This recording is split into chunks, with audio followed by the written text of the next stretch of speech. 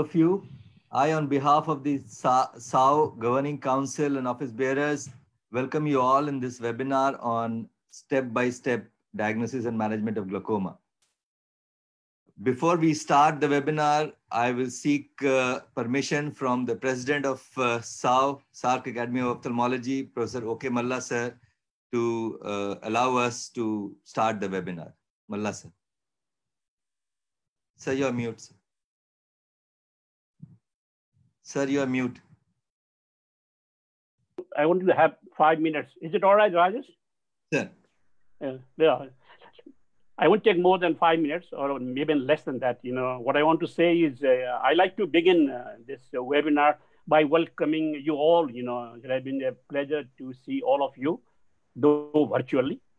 Again, another thing, I hope you all are doing well and managing to keep away from the COVID, you know, which has disturbed our lifestyle and our program also of the SAARC Academy of Ophthalmology. And I want to congratulate and thank the organizers, mainly Raj Azad and Rajesh, Namrata, and their team for organizing this webinar for the first time in SAARC Academy of Ophthalmology. And special thanks to Professor Nadeem, you know, for organizing this special session this evening, you know, on glaucoma, you know, and he has done plenty of work in glaucoma, and he has collected all the wonderful speakers from all these countries of the SAARC, you know, and thank you, Nadeem, for doing that. You know, you have included all the countries of the region.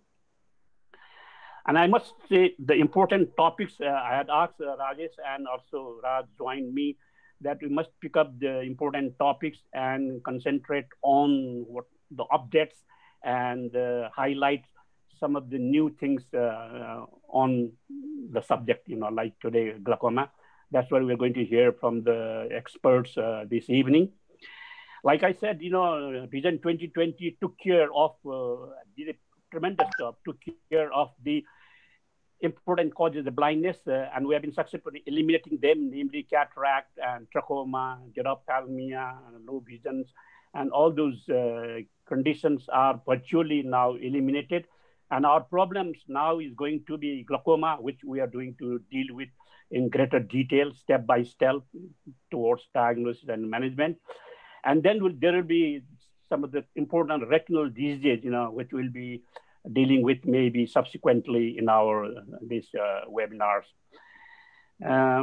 Glaucoma is such an important subject. You know, the other day I was listening to glaucoma and somebody very casually defined glaucoma as a disease of the optic nerve, full stop, you know.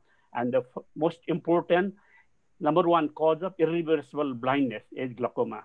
And by the time the patient comes to you of glaucoma, about 50% have already visual damage, you know. So it's just such an important disease, you know, and I'm sure we are going to deal with this disease this evening in greater detail, and they are going to throw some new developments in the diagnosis and management of the disease. I don't think I'll go further. Without going further, I would like to give the floor to our moderator to start the session. Thank you, Rajesh. Over to you. Thank you, Rajesh. Thanks a lot for your blessings and permission to start the webinar. This concept of webinar under the SAO, under the aegis of SAO was, you know, conceptualized and thought of by Professor Rajvardhan Azad sir. And he's the person behind, you know, all of us, you know, collecting together and doing this academic exercise. So I'll request Azad sir to speak a few words on how he thought of it and, you know, what all we should do in future webinars in order to make it successful. Azad sir. Good evening, everyone. And it's nice to meet all of you.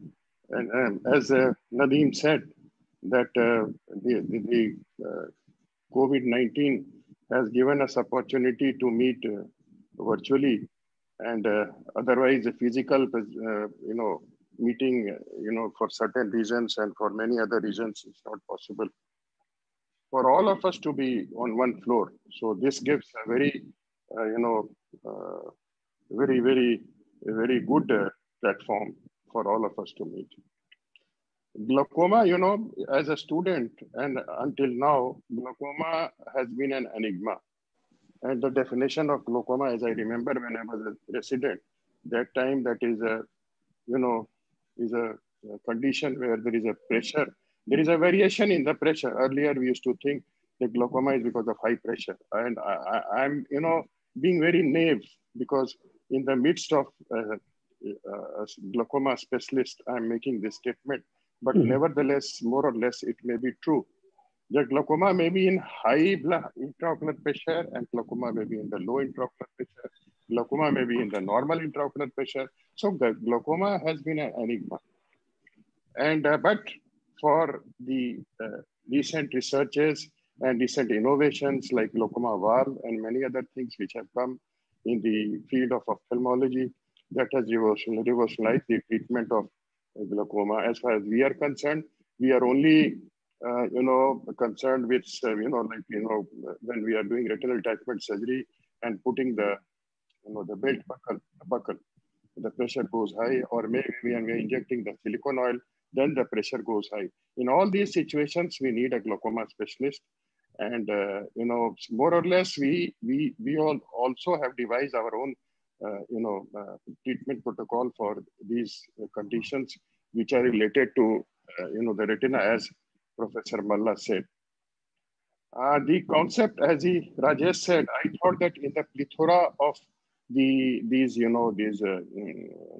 webinars, I thought it is better we, do few webinars, but that should be full of rich with the information, rich with the knowledge, and what could be the better way, to start with glaucoma, and that too from Nadeem. Nadeem has been a pioneer in this field in our region, and not only region, but internationally, he is well known for that. So I thought, let us start with Professor Nadeem. He'll organize on glaucoma. Then we have on retina, we have on other subjects, and we will be having every 3 months a webinar like this. We'll have a fewer webinars, but rich webinars, and webinars which will give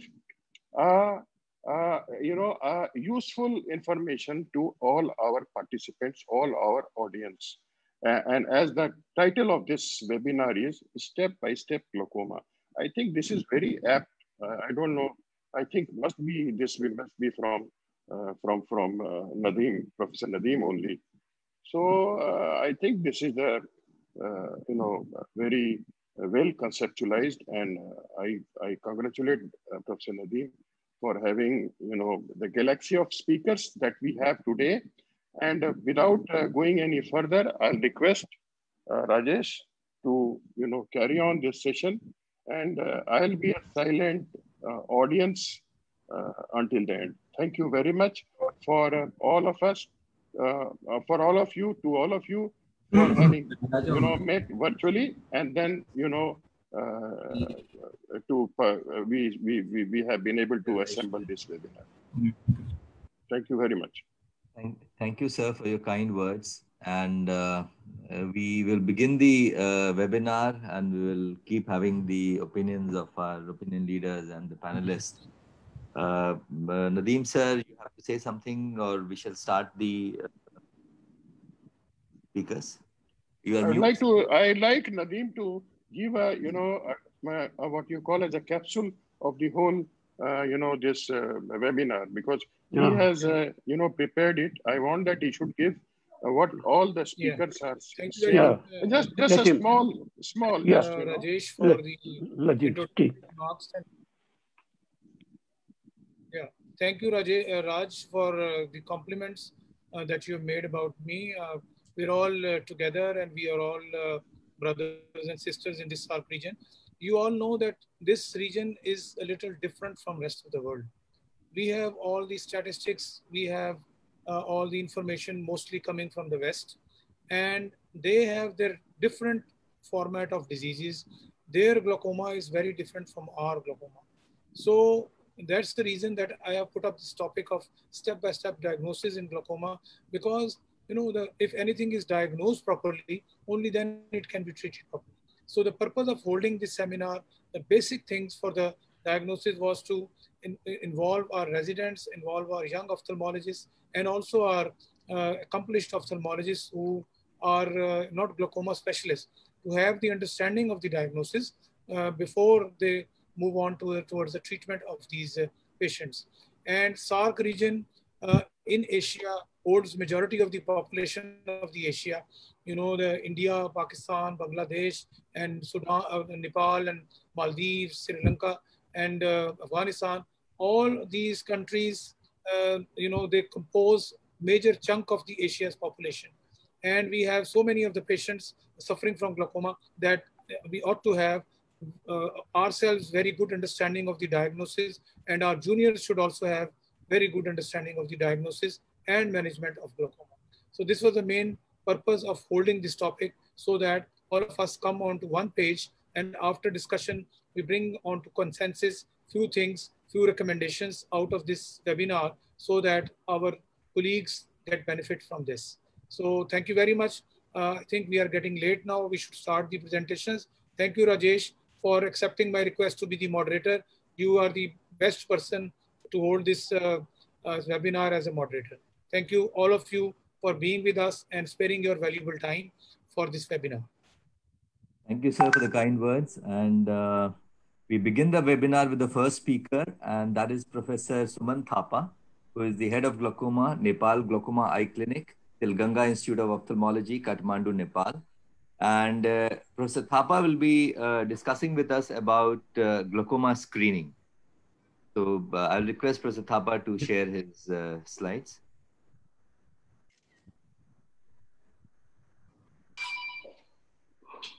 Good evening, everyone.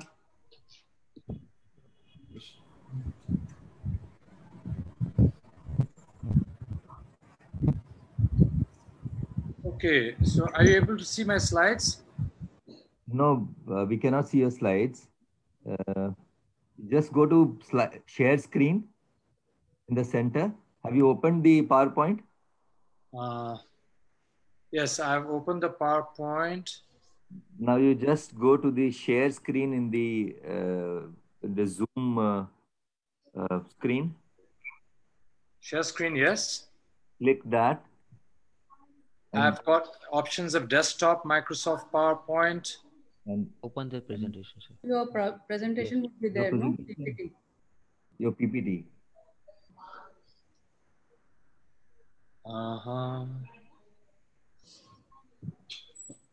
You will see an option with .ppt. Just open and don't put it in slideshow, otherwise it will not come. Just open. All right. I'm sorry about this. Okay, I'll now share screen. Then it will be seen, the PPT. Share. You can see the slide. Click that. Perfect. Now put it in share. Put it on the share screen. I mean, put it on the slideshow. But these are not my slides. They're not the slides. This is Dr. Afzal's slide, I think. This is one. Sir will have to stop share. Now you share yours. Okay, share screen. I'm sorry about this. Then click the PPT. Allow.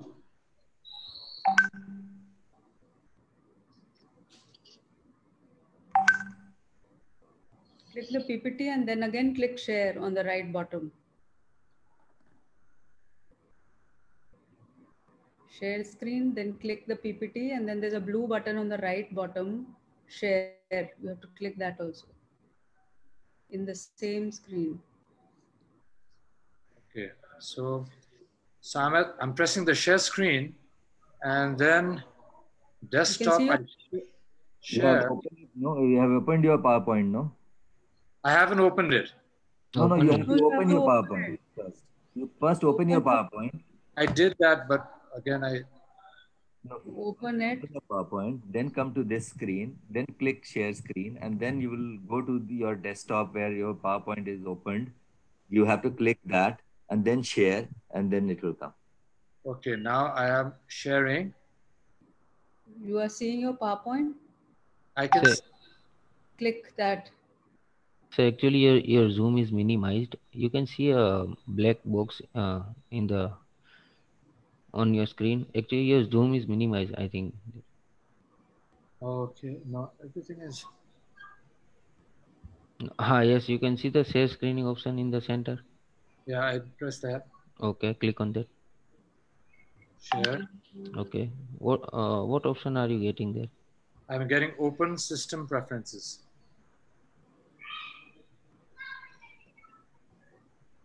Then any other options, sir? Oh. Is it a Mac? Yeah, it's a Mac. There should be no Okay. problem at all. Okay. Can you excuse me for? Can the second speaker come so that I can take You some do help? one thing, you email your presentation to the admin. Admin, please coordinate kar lo. Then we can play it from there. Huh? Rajesh, can you go to the next speaker? Can you have the next speaker? But it doesn't look nice, because it won't be in order. Yeah, but the Isn't it? next speaker who has not been able to join, I've been talking to her. We are talking about step by step, and it's not going to be step by step. Let him We'll try. start with Dr. Mayuri Khamar, and I'll request her to share her screen. She is the treasurer of the Glaucoma Society of India, and she'll be talking about gonioscopy and imaging of anterior segment for glaucoma diagnostics and management.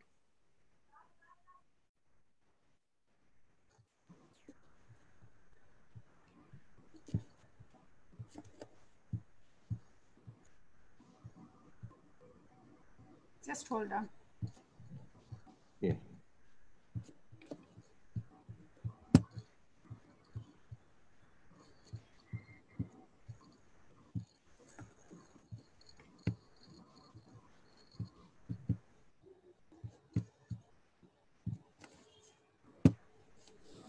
Good evening, everybody.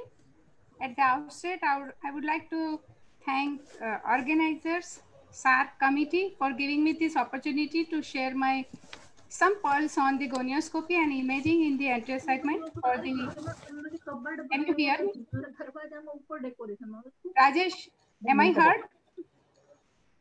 Hello? Perfect, Yes, perfect. yes. Carry on. Okay. So gonioscopy is a fundamental part of the comprehensive examination, and it's done not only initially for all cases of glaucoma patients, glaucoma suspects, as well as the shallow anterior chamber, but it should be repeated periodically. Not only it gives the grading of the anterior chamber angle, but it is useful for the differential diagnosis of the secondary glaucoma. In childhood glaucoma, it helps us in the diagnosis as well as provides the prognosis. It is also done for the assessment of the change in the ankle morphology after doing laser PI. And also one should know perfectly to do gonioscopy if you want to do laser trabeculoplasty. There are basically two methods of doing it: indirect gonioscopy and direct gonioscopy. Indirect gonioscopy again has two dimensions. It is a dynamic gonioscopy by doing indentation gonioscopy or manipulative gonioscopy. I will talk about that later on. Now, what are the informational goals when you do gonioscopy for primary glaucomas? Is this angle open or closed in its natural position? If the angle closure exists, is it oppositional or it is a synechial permanent closure? And if this angle is open, is this angle is occludable in the future? So these are our informational goals. And how do we interpret? Looking at the angle structures visible, it decides whether it is a narrowness or the openness of the angle. The iris configuration and pattern gives an occludability of the angle, as well as we can diagnose some of the syndromes. Abnormal features like pigments, blood vessels, everything exudates, this all will help in giving the secondary part of the glaucoma. Now, before starting the interpretation of the gonioscopic pictures, let me take you back to the basics. We know that the gonioscope has a mirror in it, and the mirror means whatever you see is exactly in the opposite part as shown in this figure. If the blood vessel is situated at 11 o'clock, in mirror you will see at 7 o'clock, and when you rotate clockwise, the relationship of the two structures will remain as it is. Now precisely let us diagnose angle structure from anterior to posterior. The first glistening band that you see here is the Schwalbe's line. Next to it is the anterior part of the non-pigmented meshwork, and the posterior half is pigmented trabecular meshwork. And then is the white line that you see here, a running white band is the scleral spur, and the gray zone that you see posterior to it is the ciliary body band or the angle recess. So one has to identify the structure while doing the gonioscopy first. And various grading systems are available depending upon the visibility from anterior to posterior, grade 1, 0 to 4 or 5. The speed classification is more useful compared to the other two. It is based on two variables, angle width, site of iris insertion, and the peripheral iris curvature, which could be steep as shown here, or the regular or the queer as you will see in the pigmentary glaucoma. Now the angle width is the estimated angle between the line tangential to the trabecular meshwork and a line tangential to the surface of the iris. These are various pictures to show you the grading of the angle. 0 is where the iris is in direct contact with the cornea. Grade 2 where the trabecular meshwork partly is seen, and grade 3 where you can see this scleral spur here. And this is the ciliary body band visible. So this is a wide open grade 4 angle. Now suppose you have an angle, close angle or a 0 grade angle, then you can do various dynamic gonioscopy. Let me give you example. This is the manipulative gonioscopy. How you do it? Ask patient to look into the direction of mirror. Suppose mirror is superior, ask patient to look up and tilt the lens towards the center. So this will give you above the heel appearance, and you can see the opened angle there. This is the example, clinical example. Here nothing is seen, and when patient look up and you have tilted the lens, you can see the opening up of the angle. Another technique is indentation gonioscopy. It should be done with the help of 4 mirror, which has a smaller base curve and a flat base. So when you indent it on the center of the cornea, actually you raise the intraocular pressure in the antechamber. And subsequently opening up of the iridocorneal angle mechanically. If it is only oppositional closure, you can open it. If it is synechial closure, you cannot. So basically it enables the differentiation between the permanent and the temporary angle closure, and identify the platyo-iris configuration or whether it is a phacomorphic induction of the angle closure. This is a classic example of closed angle. And on indentation, you can see the angle has opened up, and these are the patchy pigments. So it was a oppositional angle closure in between. This is typically to show you the double hum sign of the plateau iris configuration on indentation. It is nicely seen in this particular patient. Another technique in here is to identify the Schwalbe's line. Sometimes it is difficult to identify the trabecular meshwork in eyes that are either non-pigmented or excessively pigmented. So what we do, make a thin slit of light and hit it at the iridocorneal angle at the 10 to 15 degree angle. So that this is the apex and the anterior line of the corneal surface and posterior line, which meets at the Schwalbe's line, because subsequent structures are opaque structure. So there is a parallelopipe made and the apex is stops at the Schwalbe's line. This is how you can identify where the Schwalbe's line is. This is a classic example of heavily pigmented meshwork, and this is the apex. Arrow is showing you where the Schwalbe's line is. Now, how to do the grading and recording of this angle structure that you have seen? Make a cross. This is how I am following. The posteriormost part that you see here, it is ciliary body. So I have noted down it as a ciliary body. How much is the grading of the pigment depending on the +1 or 2 that you have to put down.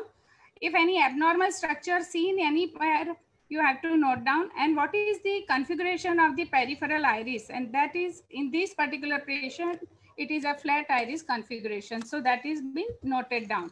Now, while doing the gonioscopy, one has to record and code the following abnormal structures that you see. Let us go through one by one. Now, different grades of the pigmentation are seen in the antechamber angle, and this is the classic example of the very young infant whose angle is not showing a pigment at all. While here is the angle where there is a just visible pigmentation, inferior angle is shown here. And this particular photograph is showing you a patchy pigmentation and having mild variety. If it is grade 3 pigmentation, then you can see the sclerosphere, but not the trabecular meshwork structure. And grade 4 means intense, means none of the angle structures are visible. This is a classic case of pigment dispersion syndrome. You can see the Krukenberg spindle and the grade 3 pigmentation of the trabecular meshwork. Sclerosphere is still visible. This, and let me share you with you one example of post-operative cataract surgery case. Uneventful surgery was done. After 4th day, patient develops severely raised intraocular pressure, pain. But what you see here is the iris surface is studded with the black pigments. And then we decided to do the gonioscopy. And what you see is a patchy jet black pigments coming up and blocking the trabecular meshwork. Though it was an open angle, but it was the trabecular meshwork was blocked with the pigmented, this jet black pigment, causing the rise in the intraocular pressure. Now, iris processes and the peripheral anterior synechiae has to be differentiated. The iris processes are lacicode. It follows the depth of the antechamber angle. And sometimes if they are very thick, you can see the contraction on the light stimulus. While PAS, they are broad and tent up structures, very taut, and they may go up to the Schwalbe's line, while goniosynechiae, they ends before the Schwalbe's line. This is a classic example of creeping angle structure. You can see in between angle is open, but the patchy pigments and bizarre pattern is very much seen in this particular patient. The broad synechia, because of the inflammation or some other reasons other than primary angle closure glaucoma, has this type of pattern. This is a case where the iris is plugging the window of the trabeculectomy wound. And this is eye syndrome where the iris insertion is very, very anterior and the broad peripheral anterior synechia with iris atrophy is visible. Now, tropic glaucoma can have a variety of the findings, and the variable degree of the cleavage between the circular and longitudinal fibers of the ciliary muscle broad ciliary band is seen in this patient. And sometimes you can see the black ball sign as shown in the left hand side. And pseudo exfoliation may have a blotchy pigmentation. Pigmentation is more than normal, but you can see the PAX material in that particular area. The window can be seen blocked with the PAX material, which is a dandruff-like white fluffy matter.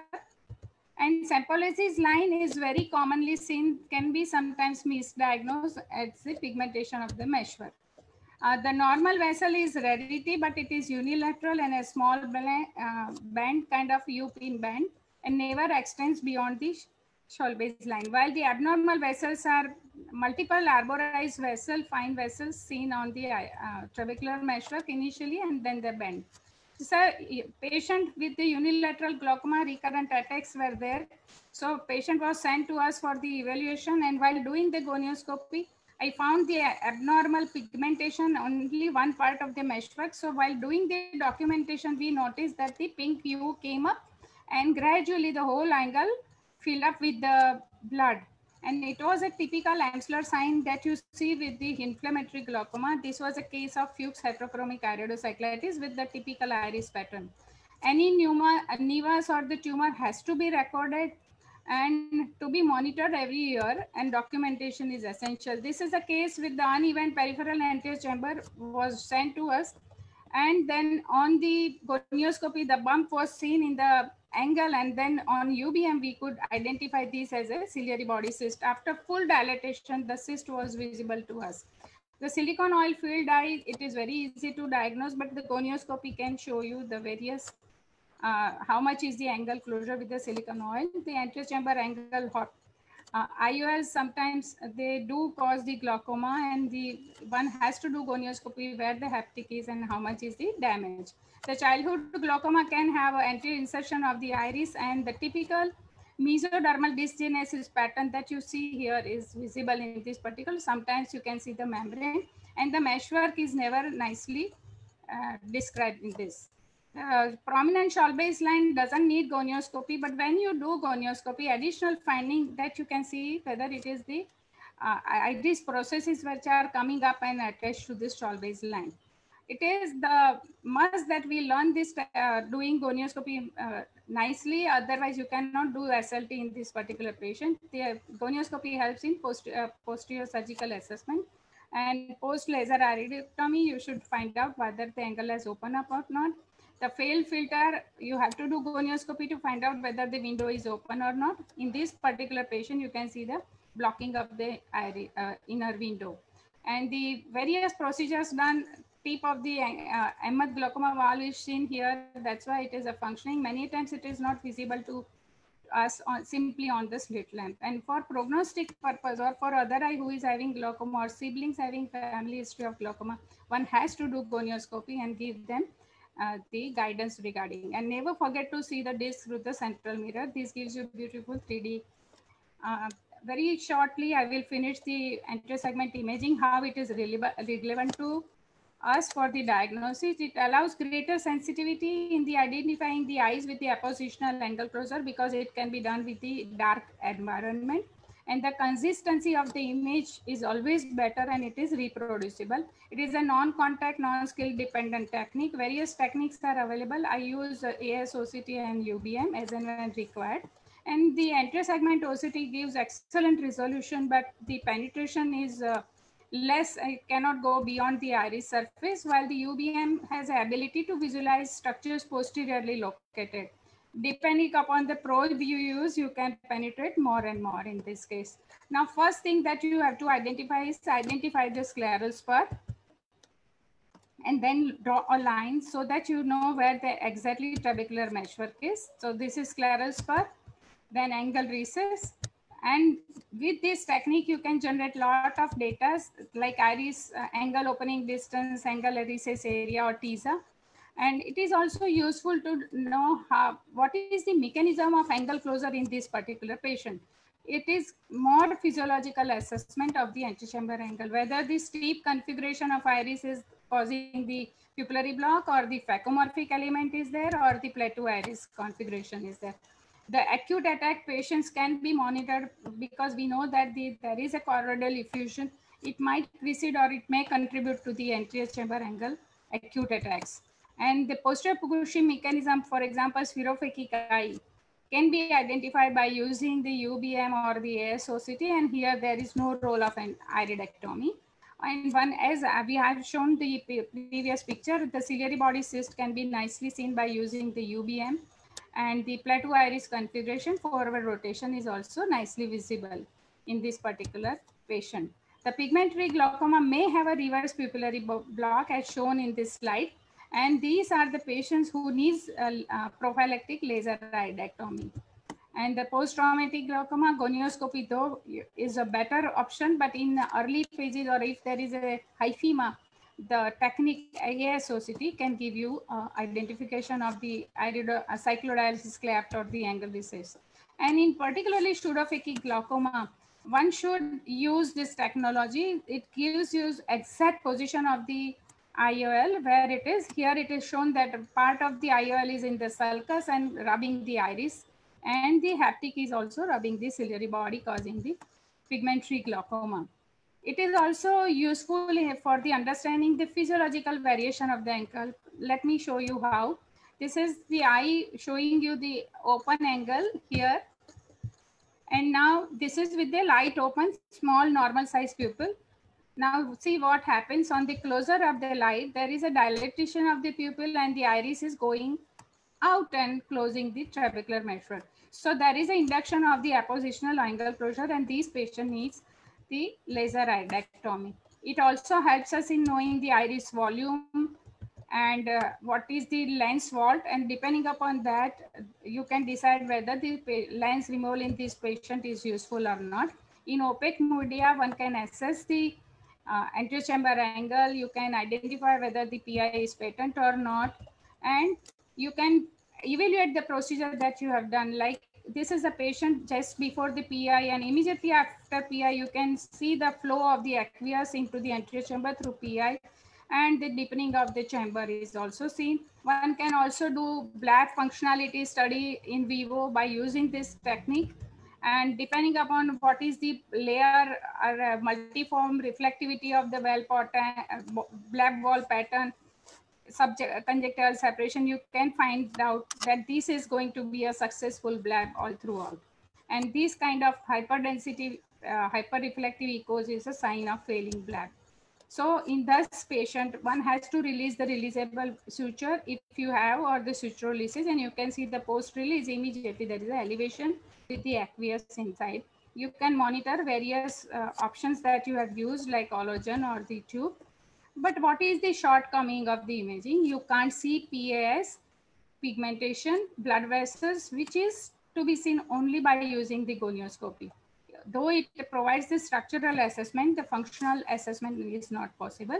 And indentation gonioscopy, which we do, is not possible by dynamic change, cannot be seen by using this technology.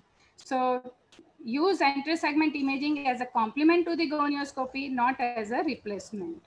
Thank you very much. Take care and stay safe.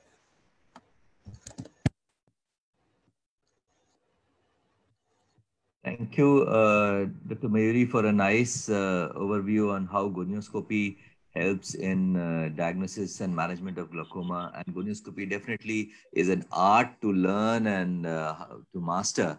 And its interpretation in itself is not that simple. So it's really nice to show everything so well, so that definitely it's going to benefit the people attending this webinar. Thanks a lot. We can have the discussion later once we have the first 4 presentations, as we have. So we move on, and Professor Thapa will be sending an email to me, and he will be sending his PPT. So we can move on to Professor Nadeem, sir, and I'll request him to present on visual field interpretation. Professor Nadeem Hafiz Bhatt is the president of Ophthalmological Society of Pakistan and is an renowned glaucoma surgeon. Nadeem, sir. We can see, sir. Yeah, we can see your slides. Thank you very much, Rajesh, and the whole galaxy of stars of SAARC region present today in this webinar. And our chief, Professor O.K. Malla, is very well there, and you know, he supports all these activities, and we are very happy to be participating in these events so that we can contribute academically to our students and also to the ophthalmologists. My topic is visual field interpretation step by step. As you're all well aware that this is my hospital, and you're all well aware that glaucoma is a group of disorders characterized by typical glaucomatous optic neuropathy, which is clinically manifested by characteristic visual field changes with normal or raised IOP. So the importance of visual field changes will be highlighted in my presentation.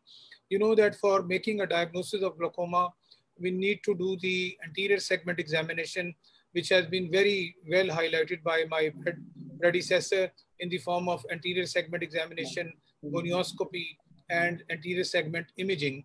And that is very important for the diagnosis of not only the primary glaucomas, but also the secondary open angle and narrow angle glaucomas. The other important areas that we need to do is to see the optic disc and nerve fiber layer. And then we do some tests. And visual field is one of those tests, in addition to OCT that we will be talking about in the later talks. And visual field examination is actually the functional evaluation of glaucoma and its effects on the retinal nerve fiber layer. When we talk about psychophysical testing, in the terms of vision, it's the subjective testing of vision of an eye. But in glaucoma, perimetry is done to assess the peripheral vision of an eye. And when we say that peripheral vision, which is anything beyond the central fixation, which is 5 to 10 degrees.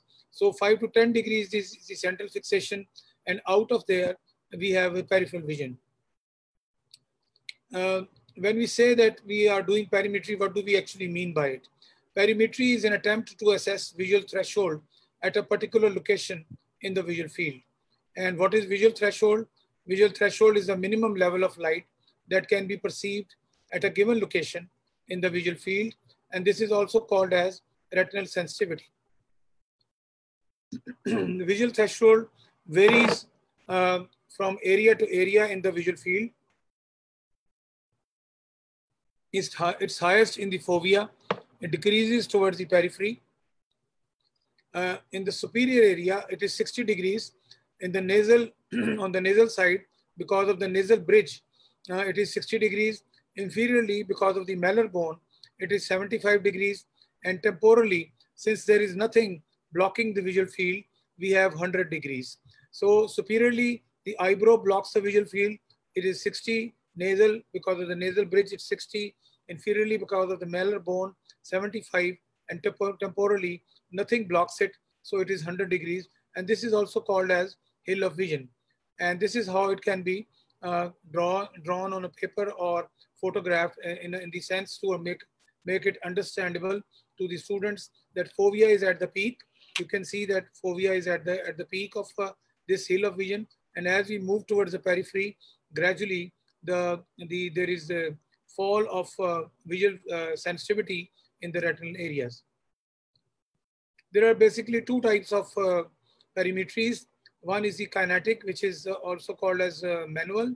And in this, visual stimulus of known size and intensity is brought from the periphery where it is not expected to be perceived. And at some point, it will move into an area where it will be perceived. And that point is called as visual threshold in that area. And Jerem screen, which we used to perform in our student days or in our training days, that's no more done nowadays. This is an example of kinetic perimetry.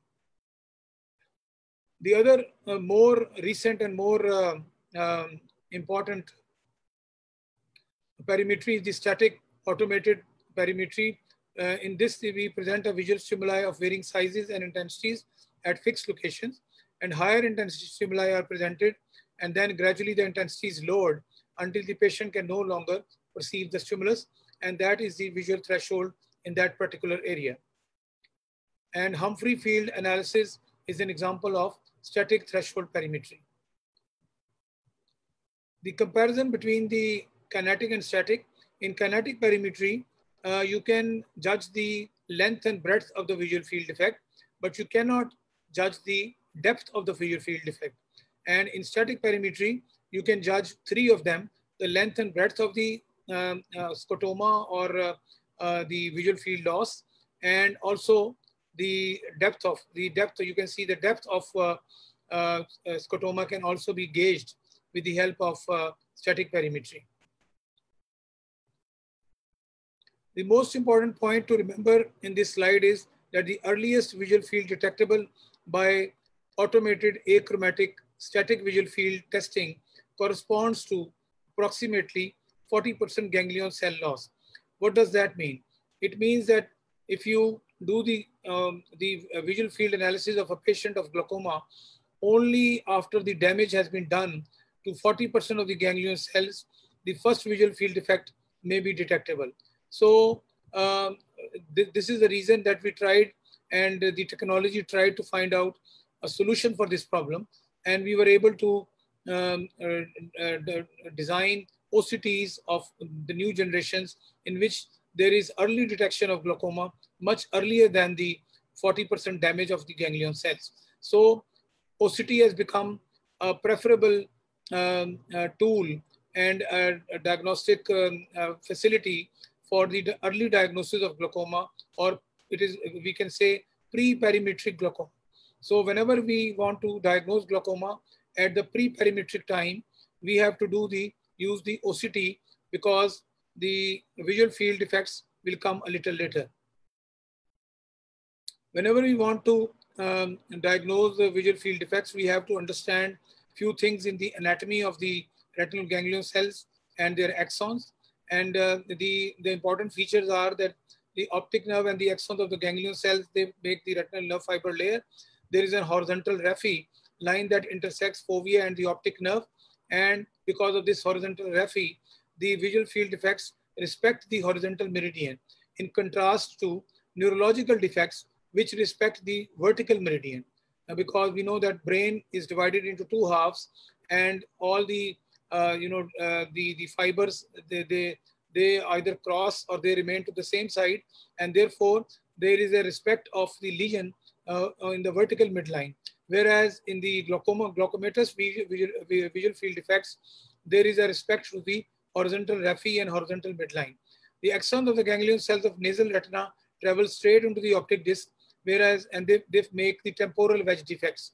Whereas the axons of the ganglion cells, they are located temporally, they arc into the optic nerve, and they make the nasal step and arcuate scotoma. This is a list of the visual field defects in glaucoma, which can be seen at various stages of glaucoma.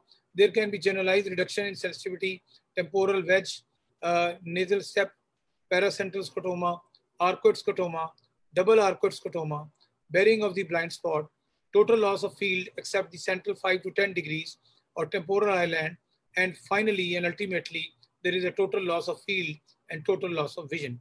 So these are the stepwise visual field defects which can be seen in the patients, and it all depends at what stage of the disease the patient is going to present to us. And when we do the visual field testing, we can find either one of these defects or a combination of these defects depending on the advancement of the disease.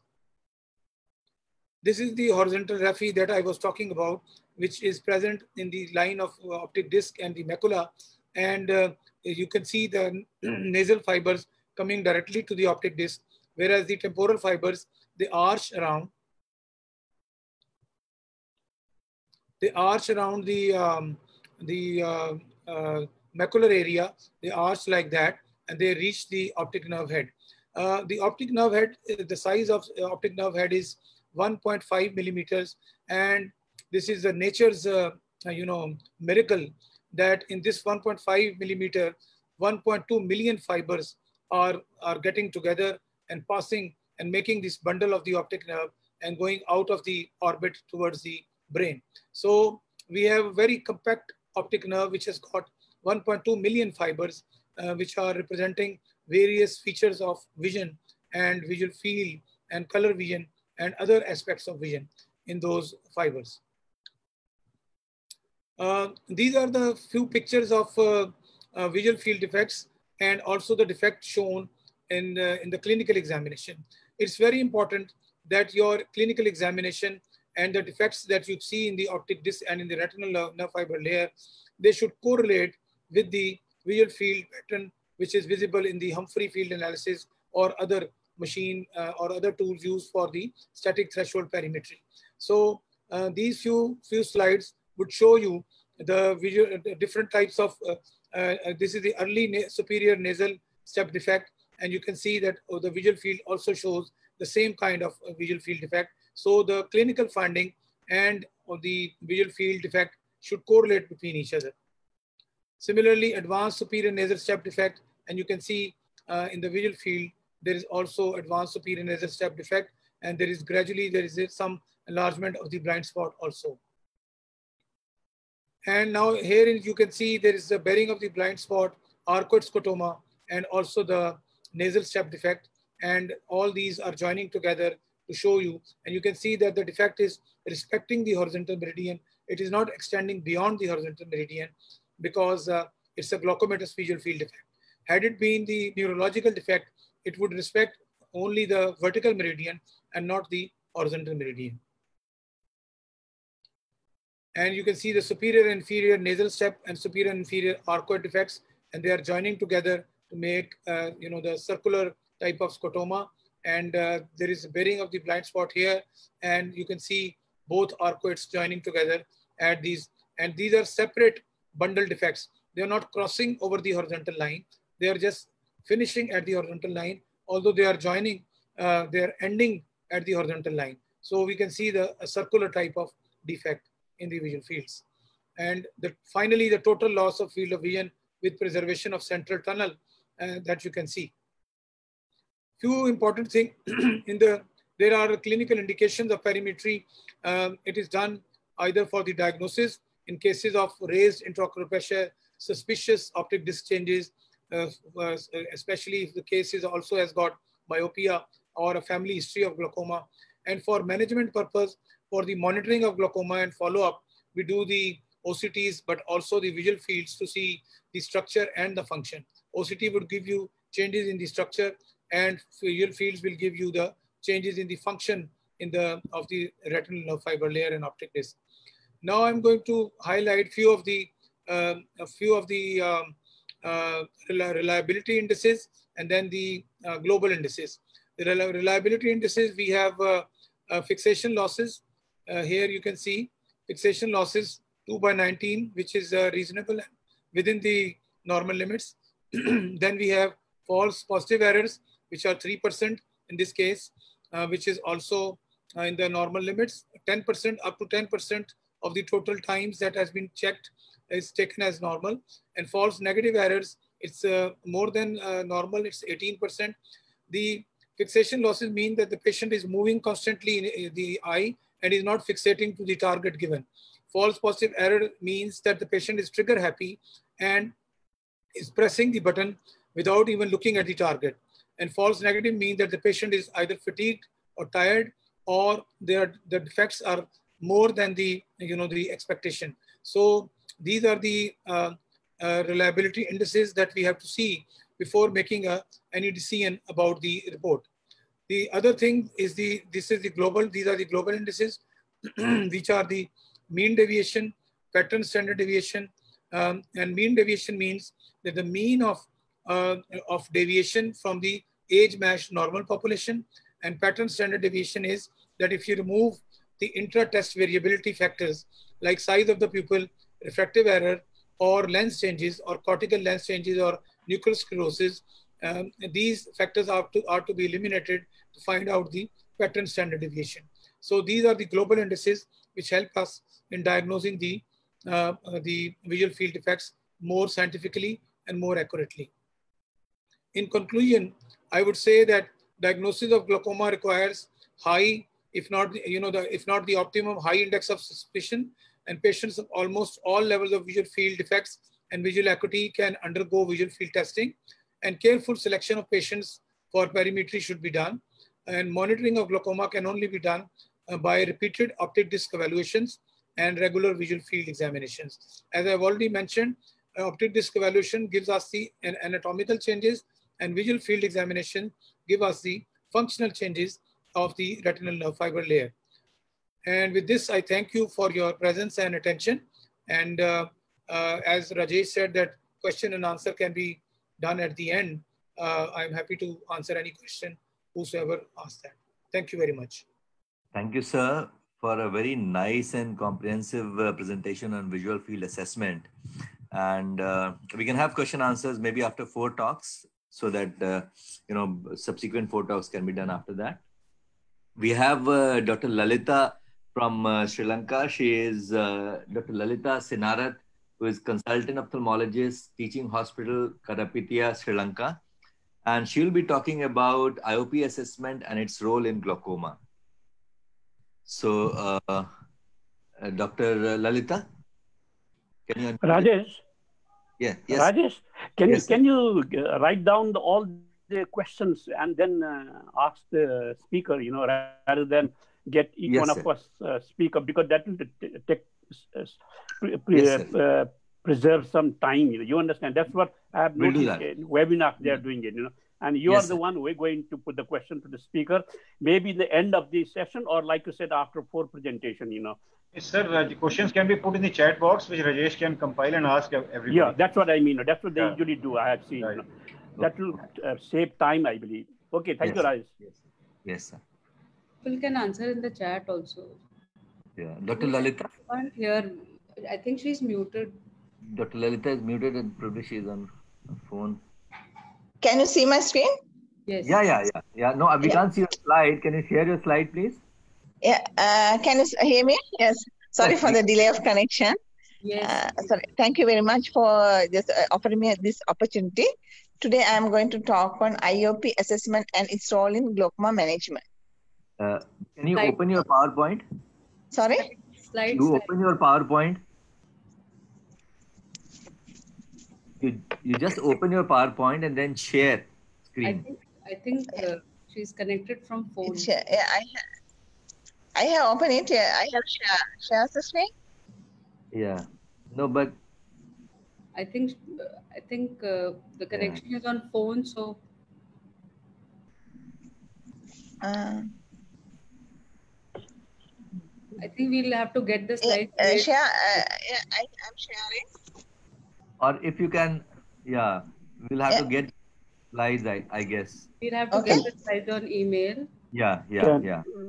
Can Namrata help? Yes, I will. Can you see my PowerPoint? I think one of the feedbacks that Rajesh we should note is that maybe for the next webinar, get all the presentations emailed to you. Started at 5 o'clock. We had started at 5 o'clock India time just to have a sort of a demo only, sir. But we will do it maybe a day.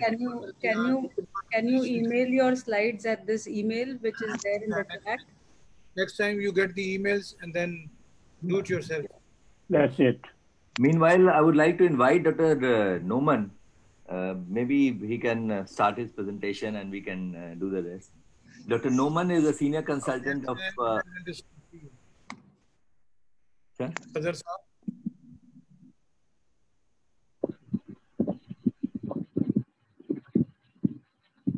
Can we go ahead, sir? Yeah, maybe. Sam. Hello? Yeah. Hello? Okay, Sam. About optic disc evaluation, key points.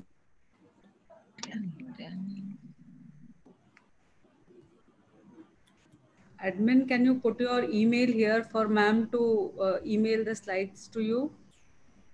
We'll do it, ma'am. I'm in touch with her. I'll do it. So, my slide is visible, sir? Yes. Am I audible? Yeah, absolutely. Yes. Thank you. So, respected panelists and respected speakers, good evening to everybody. I'm really delighted to be here with you. And my topic is optic nerve head analysis, the points to be noted. So evaluation of the optic nerve head is the most important and key examination in the diagnosis of glaucoma. The optic nerve head is the distal portions of the optic nerve that is directly susceptible to elevated intraocular pressure. And what are the methods of evaluation? Through the direct visualization and through the imaging. So I am talking about the direct visualization of the optic disc assessment. We can do it with the direct ophthalmoscopy, indirect ophthalmoscopy, with like slit lamp biomicroscopy with 60 diopters, 78 diopters, 90 diopter condensing lenses. And my fellow colleagues will talk about the imaging system of disc evaluation like stereoscopic fundus photography, red field photography, confocal laser photography, and optical coherence tomography. So what are the important features to be noted when we see a disc? One is optic disc size and shape. Second one is optic curve size and shape, curve disc ratio, lamina cribrosa visibility, neuroretinal rim area and configuration, optic disc color, peripheral peripapillary region, optic disc vessels configuration, and peripapillary nerve fiber layer. And what about the optic disc size and shape? Normally, optic disc is an ellipse with a long axis vertical. Vertically, it is 5 to 10% larger than the horizontal diameter. And size varies with the population given. African Asian have a larger disc than the Europeans. Men have a slightly larger disc than the women. And it is larger in myopia if it is more than 5 diopter myopia, and it is smaller in the hyperopia if it is less than 5 diopter hyperopia. more than 5 diopter, hyperopia. Then what about the optic cup size and shape? Normal shape is round to horizontal oval, and horizontal diameter is usually 7% larger than the vertical. So very interesting. The disc is vertically oval and cup is horizontally oval. And the cup disc ratio, we all know average cup disc ratio is on around 0.5, and less than 10% of normal population have a ratio of more than 0.5. And it is strongly correlated with the disc size. This is very important. And a neuroretinal ring, this is the portion of the outer side of the cup, between the outer side of the cup and the outer side of the disc. The average neuroretinal rim is 1.5 to 2 millimeter of square millimeter. Neural rim areas varies with the disc size. Larger disc have a larger rim areas. And 83% of the eyes follows the Isn't rule. Inferior rim is greater than the superior, and nasal rim is greater than the temporal. Nerve fiber layer, radially oriented striations seen in the red-free photography. You can see the radially oriented nerve fibers that created from the optic disc. And I have already talked about the normal optic disc. What about the changes in the glaucoma? So the first change we have to notice is the vertical enlargement of the curve. The curve enlargement in glaucoma due to loss of retinal nerve fibers. Since early loss tends to occur in the superior and inferior poles. This causes the vertical enlargement of the curve. So ultimately the curve is enlarged vertically. And asymmetry of the curve size is very much important. In absence of congenital anomaly or significant anisometropia, left and right optic disc of normal individual resembles each other. Hence, any detectable difference more than 0.2 is unusual, and we have to make it a suspect. Alteration of the laminar cubosa. Normally, the round openings of the laminar cubosa are not visible because they're obscured by the nerve fibers. In glaucoma, the openings can be seen due to bearing of the laminar cubosa, the laminar dot sign. This is very important. And gradually, when the nerve fiber damage is more, the laminar pores will be enlarged, and the laminar dot sign is more visible. And it is a relatively non-specific sign. Oval-shaped slit-like is opposite to the round, and backward bowling of the lamina is visible in the 3D pictures. Here, the first one, you can see very starting of the laminar dot sign within the cup, and when the cup disc ratio is enlarged, there is a loss of neuroretinal rim, the laminar dot sign is visible. Neural rim loss. Generalized rim loss can be occurs, difficult to distinguish from the physiological cupping. Most common type of optic disc progression pattern in early glaucoma, and especially most common in the childhood glaucoma. So neural rim loss can be generalized and can be focal. So when it is a generalized rim loss, that there is a generalized enlargement of the curve disc ratio. So it is really very challenging to identify the early glaucoma in case of generalized rim loss. But it is very easy to diagnose a focal rim loss because it is a localized fiber loss. You can see there is a, in this picture, there is a gradual enlargement of the inferior curve, and that gradually touches the disc margin. And this is called the localized rim loss, localized fiber loss. If it is less than 60 degree, this is called notching. If it is more than the 60 degree, then it is called the thinning. It can be unipolar, it can be bipolar. And it is a very diagnostic sign to diagnose a glaucoma, the thinning and notching. Neural rim configuration, what I have already mentioned, isn't rule. 83% cases, the isn't rule follows. But if there is any break of isn't rule, like inferior is greater than the superior normally, but in this case, the superior rim is greater than the inferior rim, it means there is some inferior rim loss.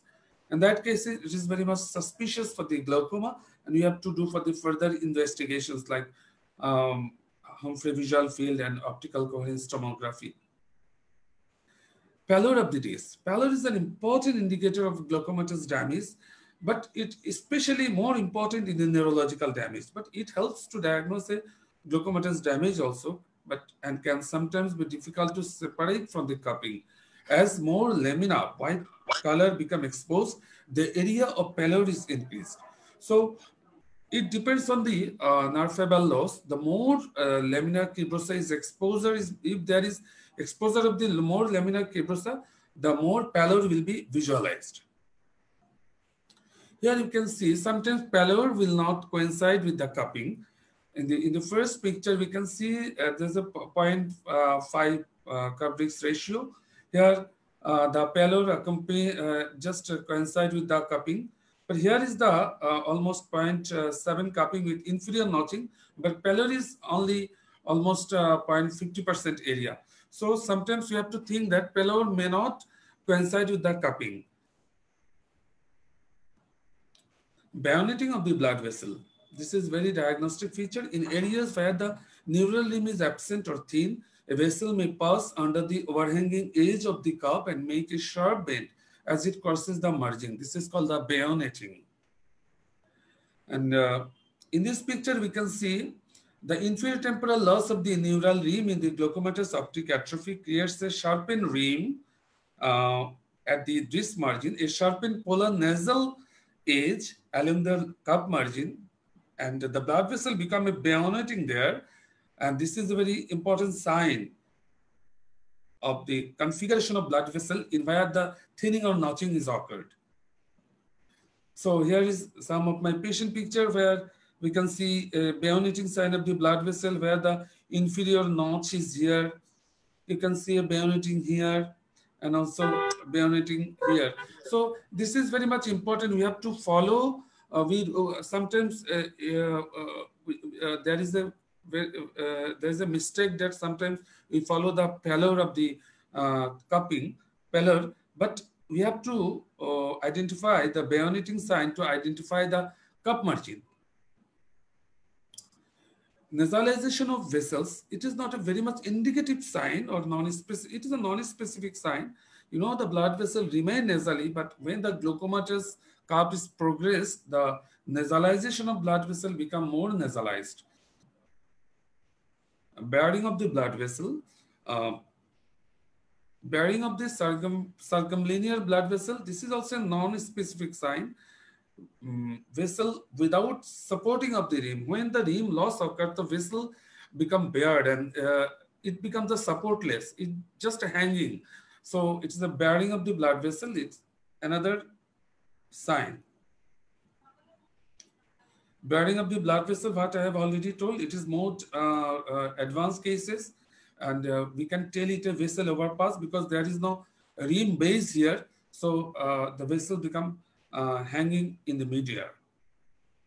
Narrowing of the blood vessel, this is another new sign. The recently narrowing of the retinal blood vessel in the peripapillary region has been recognized in the chronic glaucoma. It is a non-specific for the glaucoma. This occurs in the areas of the greatest neural rim loss. Like you can see here is the neural rim loss, and you can see the narrowing of the blood vessel. And before even narrowing of the blood vessel indicate that there might be a possibility of the neural rim loss in that area. So this is also a very early sign, especially in the normal tension glaucoma. Splinter hemorrhage, disc hemorrhage, peripapillary hemorrhage. This is another sign, and the risk factor for the glaucoma progression. Though it is a transient, but it is a pathogenesis is still undetermined, but repeated dilatation and constriction of the blood vessel in case of repeated fluctuation of the intraocular pressure is one of the probable cause of disc hemorrhage. This is one of my case where the you can see 0.9 cupping here, and in the inferior area there is some disc hemorrhage. And after, when I do the rate-free photography, you can see a nerve fiber layer loss here.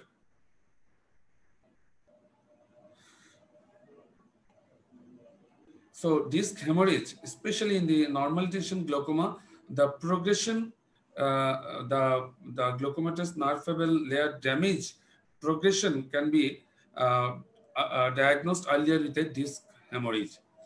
Peripapillary atrophy. This is also there are a lot of causes of peripapillary atrophy, especially in the myopia and glaucoma coincides each other. But you know, in the peripapillary atrophy, in case of glaucoma, is quite identical. Especially, we have to take care of the two zone of the beta zone and the alpha zone.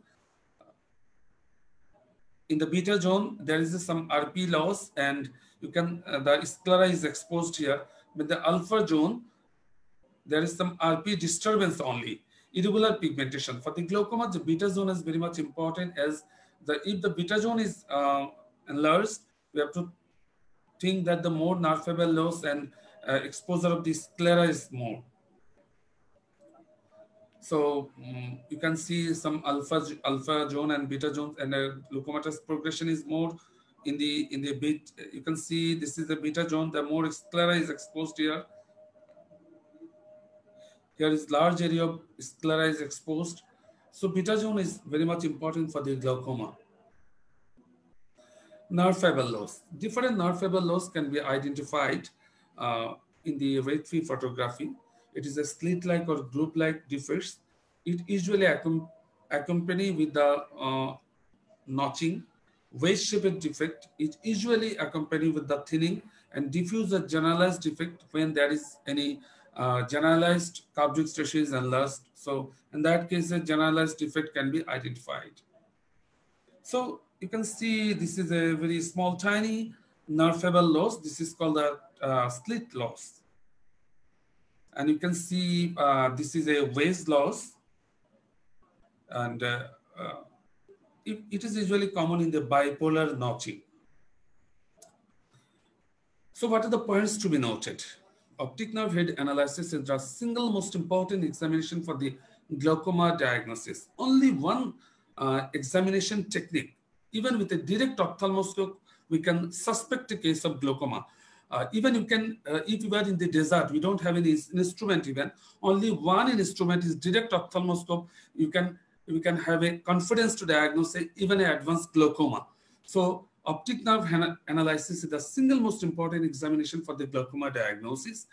There are other peripheral investigations available to aid in consolidation of diagnosis. First, note the disc size because it influenced the other variables.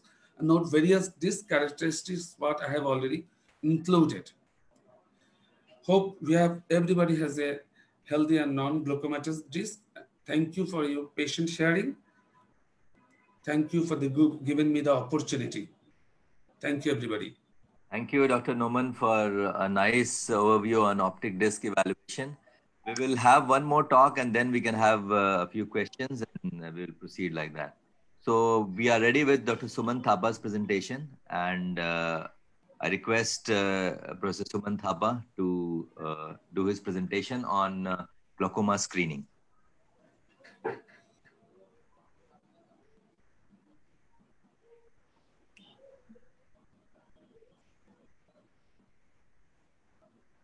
Good evening, everyone. It's a great pleasure for me to be able to be a part of this forum. So glaucoma screening has always been controversial. There are lots of views whether we should screen for glaucoma, whether we shouldn't screen for glaucoma. Can we please go to the first slide again? However, it is important, at least in my personal opinion, that we should screen for glaucoma. So the two photographs that you see over here, on the left is the Kathmandu city, which is a very urban city. And you can see the dense population. And at the same time, on the picture on your right is a picture of a remote area of Nepal where there are hardly any houses. and still habited. So this is up in the mountains and that's in the valley. So the screening strategies obviously have to be directed towards screening in large populations, as well as trying to screen for in places which is sparsely populated. Second screen, please. So glaucoma is the third major. So I'm going to present to you most of the data from Nepal because my research, my work is mainly is also research. So I'd like to talk to you about some of the evidence that I have on screening through research. So the RAP survey in 2020 said that, estimated that glaucoma is the third major cause of blindness following cataract and retinal diseases. And this is what is the ophthalmic infrastructure, the infrastructure of eye care in Nepal. We have doctors, ophthalmologists who are 350. We have about 22 eye hospitals, eye departments that are 20, community centers, more than 70. And that is the population to ophthalmologist ratio is about 0.09 per million. Next slide, please. And this is the geography of our country. Our country is very unique. We have the flat land, we have the middle hills, and then we have the mountains. And as you can see, in all of the areas where we have people residing, but the population is less in the mountains and more dense in the southern Tarai. And as you can also see, the road maps, most of the roads are in the southern part of the country, where it's geographically easier to build an infrastructure, but however in the mountains it's less. And the population growth is we have the younger people and the aged people are less. But however, this is data from 2014. But now, as with the aging population, the graphs have changed. Next slide, please. So first of all, to understand the burden of glaucoma and to understand screening, we have to understand what we are looking at. So there was a hospital-based study that was done in 2011, and we found that primary open-angle glaucoma was more or less equal to angle closure glaucoma. However, the October glaucoma study that was conducted in 2011, we found that primary open-angle glaucoma was 3 times more prevalent than angle closure glaucoma. And 80% of the angle closure patients were asymptomatic, and more than 90% had very poor awareness about the disease. Next slide, please. October glaucoma study. So after doing this population-based study, which is about, which had a population study of about 4,800 patients who were enrolled in the study.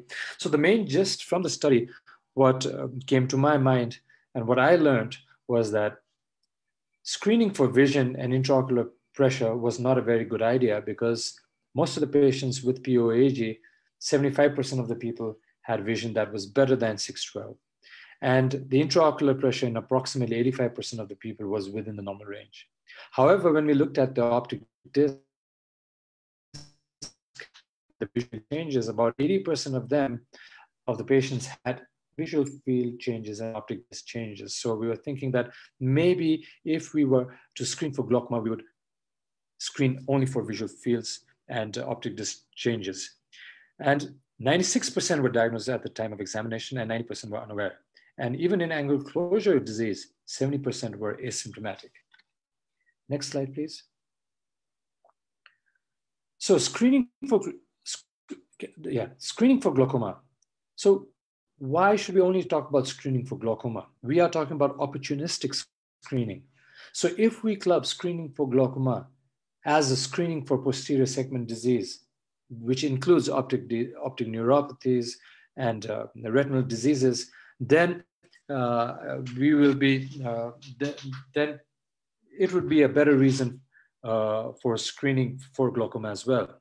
Next slide, please. So we know that the early management glaucoma treatment study in the untreated arm showed that, for a normal field to go into blindness, it takes 75% or more in majority. So when we're looking at all these studies, they're telling us that really, do we really need to screen for early disease and moderate disease? Maybe not. Maybe what we have to really screen for are people with advanced disease and people who don't have disease, who are suspects. Because there have been conditions, there have been times in our clinic at Tilganga where patients have walked 3 days and traveled in a bus for 2 days and have arrived at us, at our clinics, and they were suspected for glaucoma, and within a minute, I would examine them and say that, you know, you don't have glaucoma. So they would have spent all those resources and to come to Kathmandu, and really they wouldn't have glaucoma, so they just have to go back. So that made me aware that it was as important to screen for people who are suspects but didn't have any disease. Next slide, please. So cost-effective screening. Screening is very expensive, as we know. If it's not a public health problem, then all the public health experts would say that, you know, there's no point screening for glaucoma. And also screening for glaucoma is expensive because we have these very expensive machines and that are not portable, and there are desktop machines. And however, the way to go is by doing cost-effective screening, by using portable equipment and using teleophthalmology. And in the SAARC region, in our countries, what we have is that our primary level care is always given by ophthalmic technicians or ophthalmic assistants. And they are the first point of contact. And if we are to screen for visual field changes and optic disc changes, then we should use equipment that are portable and that are not expensive, that are inexpensive. And if there was a way where we would be able to send these photographs or send these changes to a tertiary level ophthalmologist, then we would be able to screen for glaucoma. And right there and then, we'd be able to say whether this patient would need to come seek further care. So next slide, please. Next slide, please. So this is just something that we did. Is there a slide before this? Did we miss a slide? Can we go to a slide before this, please? Okay, sorry. Okay, next slide, yeah. So this is what we did in 2014, where we experimented by using an iPad that had a visual field examination, and we used the picture camera. So we tried to combine these two techniques to be able to understand how sensitive and how specific were these tools when we in glaucoma screening. Next slide, please. So this is what you see over here. These are photographs that are compared between a standard tabletop Topcon and an undilated picture camera. And you can easily tell that the quality of photographs are good. And with a trained eye, one would be able to say whether the patient has glaucoma or not. And on your right-hand side, there is the printout from an iPad, visual field. This is an app that we used. And then you have the Humphrey visual field for advanced glaucoma. So when we looked at all this, we said that, yes, we are able to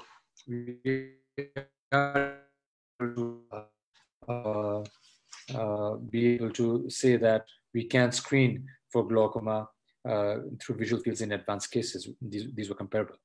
Next slide, please.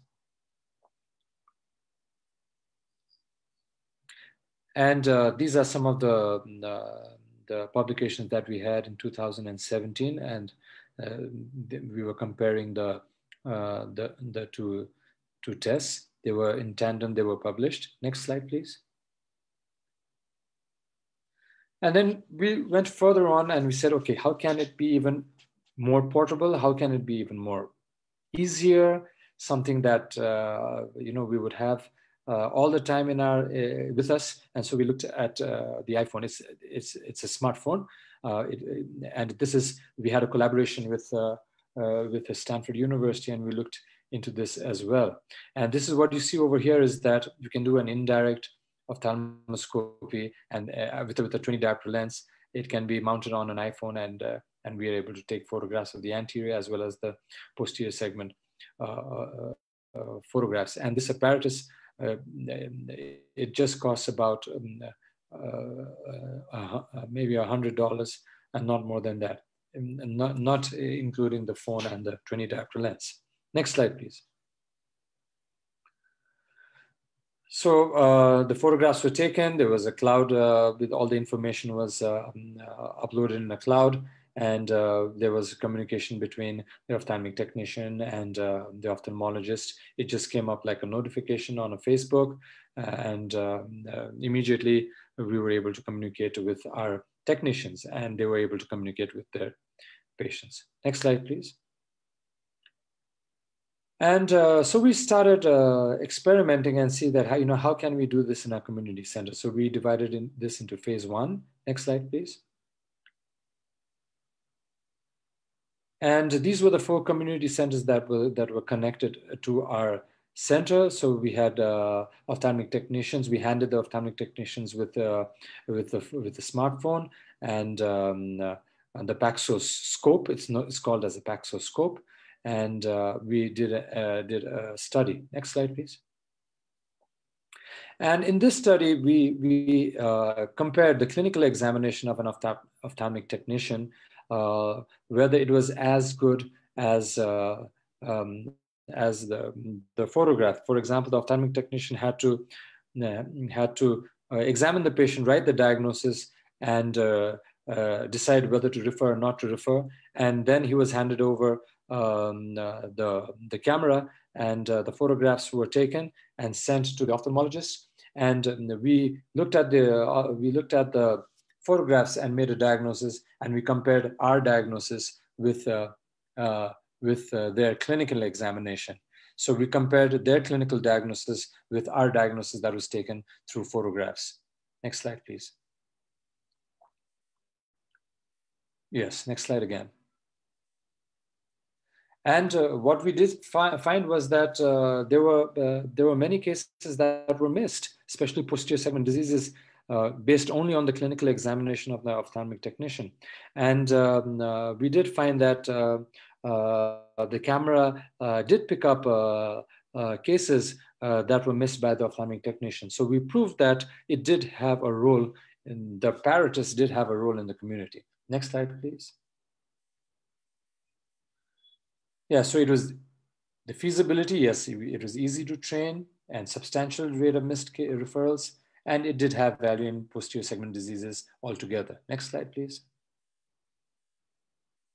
And phase 2, we took it outside the community eye centers. So our community eye centers are at a very pivotal point in the district headquarters, but once you leave the district headquarters and when you go out to screen, then we don't have a slit lamp, and we don't have all the higher equipment. I mean, the most sophisticated equipments. So we took the Paxos with us. Next slide, please. And yeah, so we again we took photographs, and we were able to screen for vision, and we did the same experiment again. Next slide, please, where we compared the role of a flashlight in checking anterior segment diseases and a direct ophthalmoscope in making diagnosis against, next slide, please.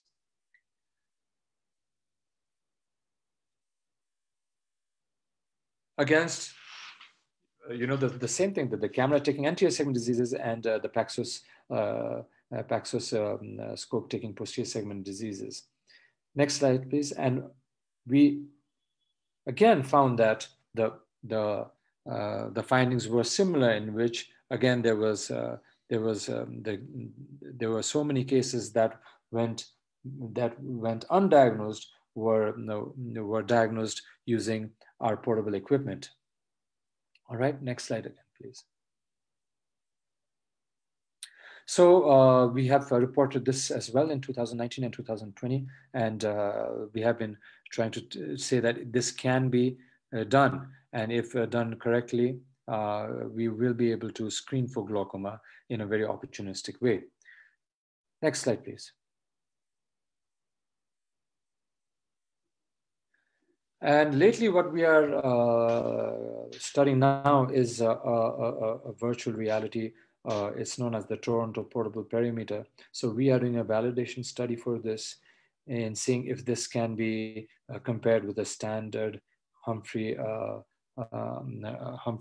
visual field machine. Next slide, please.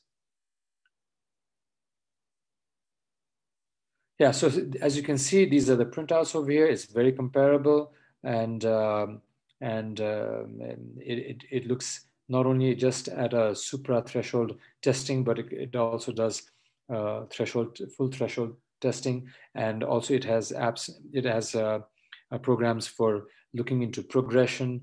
So it is almost serving as a very well equipped visual field perimeter, portable perimeter. Next slide, please. And in phase 3, what we wish to do in 2020, but unfortunately, as we all have been affected by the pandemic, our research studies have halted, is trying to combine the smartphone teleophthalmology with the portable visual field evaluation. And we know that when we do this, we would be able to increase the sensitivity and the specificity of these equipment.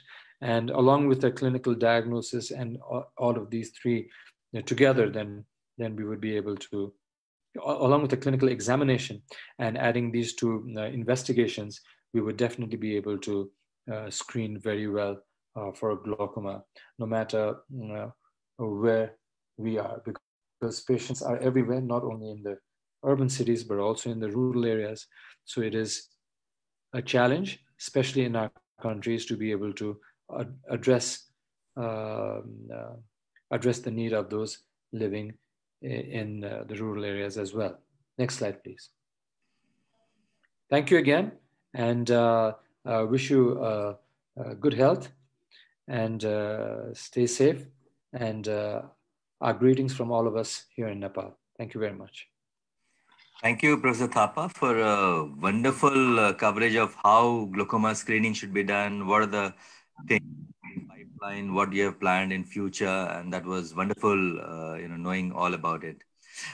We are in the middle of the webinar, and we have completed 4 talks, so maybe we can take up a few questions. There's one question for Professor Nadeem Bhatt, and that is, what is the ideal visual acuity at which we can perform perimetry?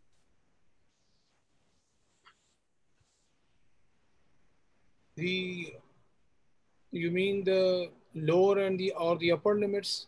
Because ideal is always the best visual acuity, best corrected visual acuity, what the patient gets. If the patient is 20/20 or 6/6, that is the best vision that he can perform the visual field testing. But even the vision as low as 3/60 or 6/60 can also perform the visual field test. It all depends what kind of target is being used, what is the size of the target, what is the intensity of the target, and there are features which are available in different machines, and those features can be modified to do the visual field testing even in very poor vision patients. So you can check the gross defects even if you you can't do the fine testing. At least you will be able to do the gross testing, and then that gross testing can be repeated for that particular patient again for comparison. For example, if you've done the gross testing today and you do it after 3 months or 6 months, you can find out what is the progression of the visual field effects. So ideal is to have the best corrected vision first, and then use those spectacles for the patient, especially the near spectacles, which are to be used. There's one more question for you, sir, that you very rightly, very nicely, you pointed out how visual field correlates with the optic disc changes and all that. So there's a query that whether it always correlates with the optic disc changes, or we do get surprises, or we do have some, disproportionate field loss or disproportionate optic disc changes.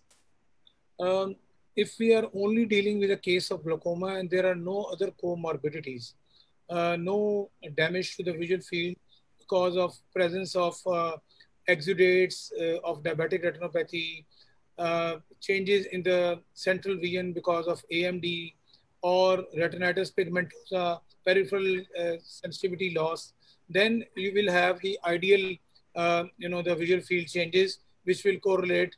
They should correlate with the optic disc changes. But if we have some other comorbidities, then there can be other defects which can mimic, like in retinitis pigmentosa, it can mimic the peripheral field loss. If we have drusen's in the macular area, they can cause some problem.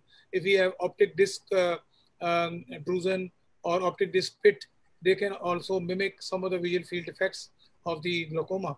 But ideally speaking, if we are only dealing with a case of glaucoma, these visual field effects should correlate with the clinical examination of the optic disc. Similarly, when we see the OCT reports, they should also correlate with the anatomical changes that are happening in the optic disc. If they don't correlate with each other, then you have to check whether the reliability of the report of OCT or visual field is okay or not. Okay, sir. There's a question for Dr. Mayuri, and this question is that dynamic gonio evaluation in terms of distance fixation with light on and distance viewing by patient in dark versus angles in dark and light while patient looks at near fixation done with UBM. What is your view about that kind of evaluation to know about the pathophysiology in a particular patient and adequacy of an intervention just as an evaluation of the various real life conditions and the way the interventions cover real life conditions? What I showed was the intersegment OCT done in the dark as well as with the lights on the pupillary plane. And if there is a oppositional closure with the dilatation of the pupil, this is just like what is happening in the day-to-day life. The patient is in the room, there is a relatively dark area and the pupil size is not little dilated. Compared to that, when you go out in the dark, bright light, the pupil is constricted. So this is, and accommodation is not involved even with the UBM or the ASOCT. Patient is asked to look straight, that's it. Without doing any, there is no accommodation to that. UBM can also be done without the torchlight on and off. But this is a way to find out, instead of doing dilatation test that we used to do a lot of in the past. Now I am not doing it anymore. I take the advantage of the imaging that I have. That decides whether we should do prophylactic PI in this patient or not. Okay. There's a question for Dr. Noman, and that is, are visible pulsations of any significance during optic disc examination?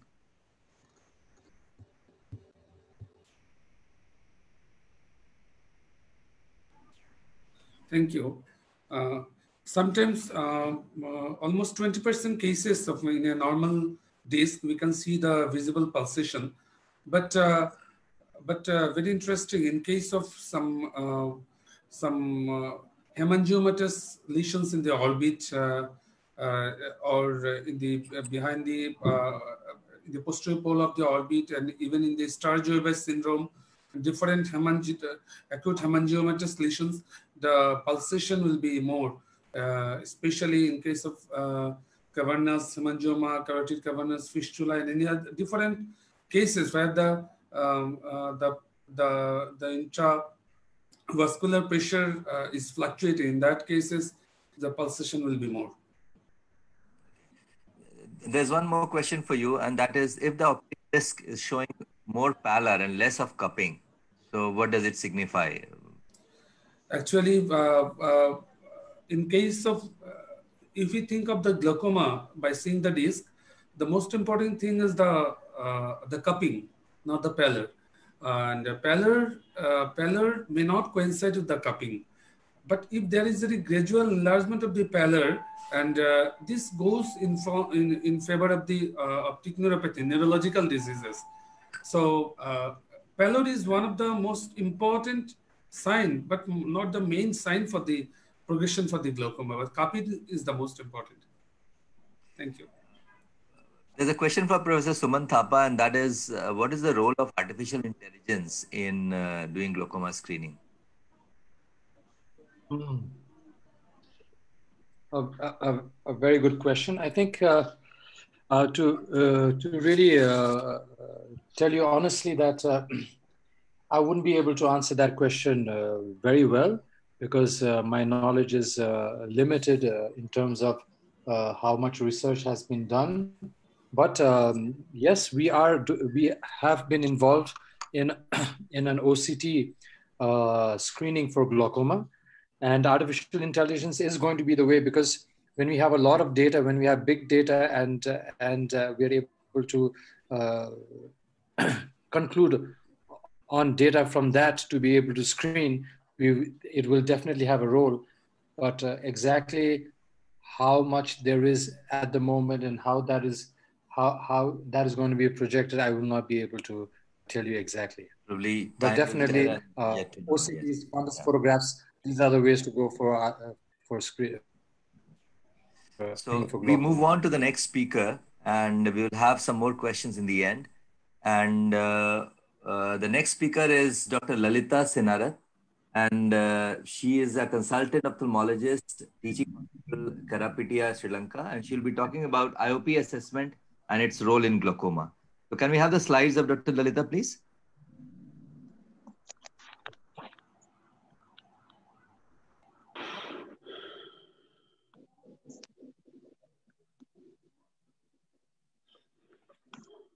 Admin? Yes, sir. Just checking. Yeah.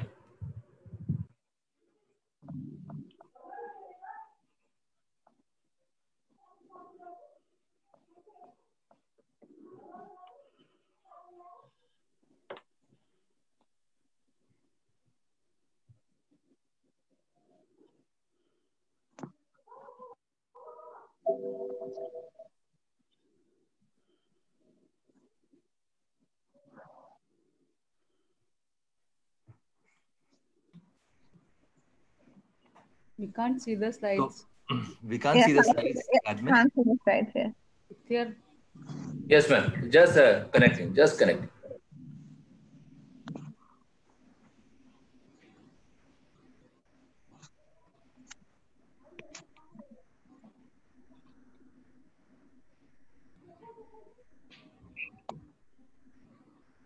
Well, by the time it is connected, there is one more question that we can discuss, and that is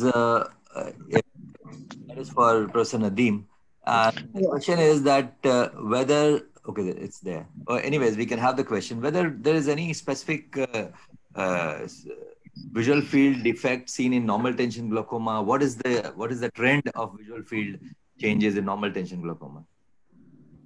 The visual field defects, normal tension glaucoma, you know that it is one type of open angle glaucoma. It's a type of glaucoma in which the pressure gradients are not as abnormal looking. They are abnormal for that particular eye, but from a standard parameters, they appear as normal. That is the reason it is called as normal tension glaucoma.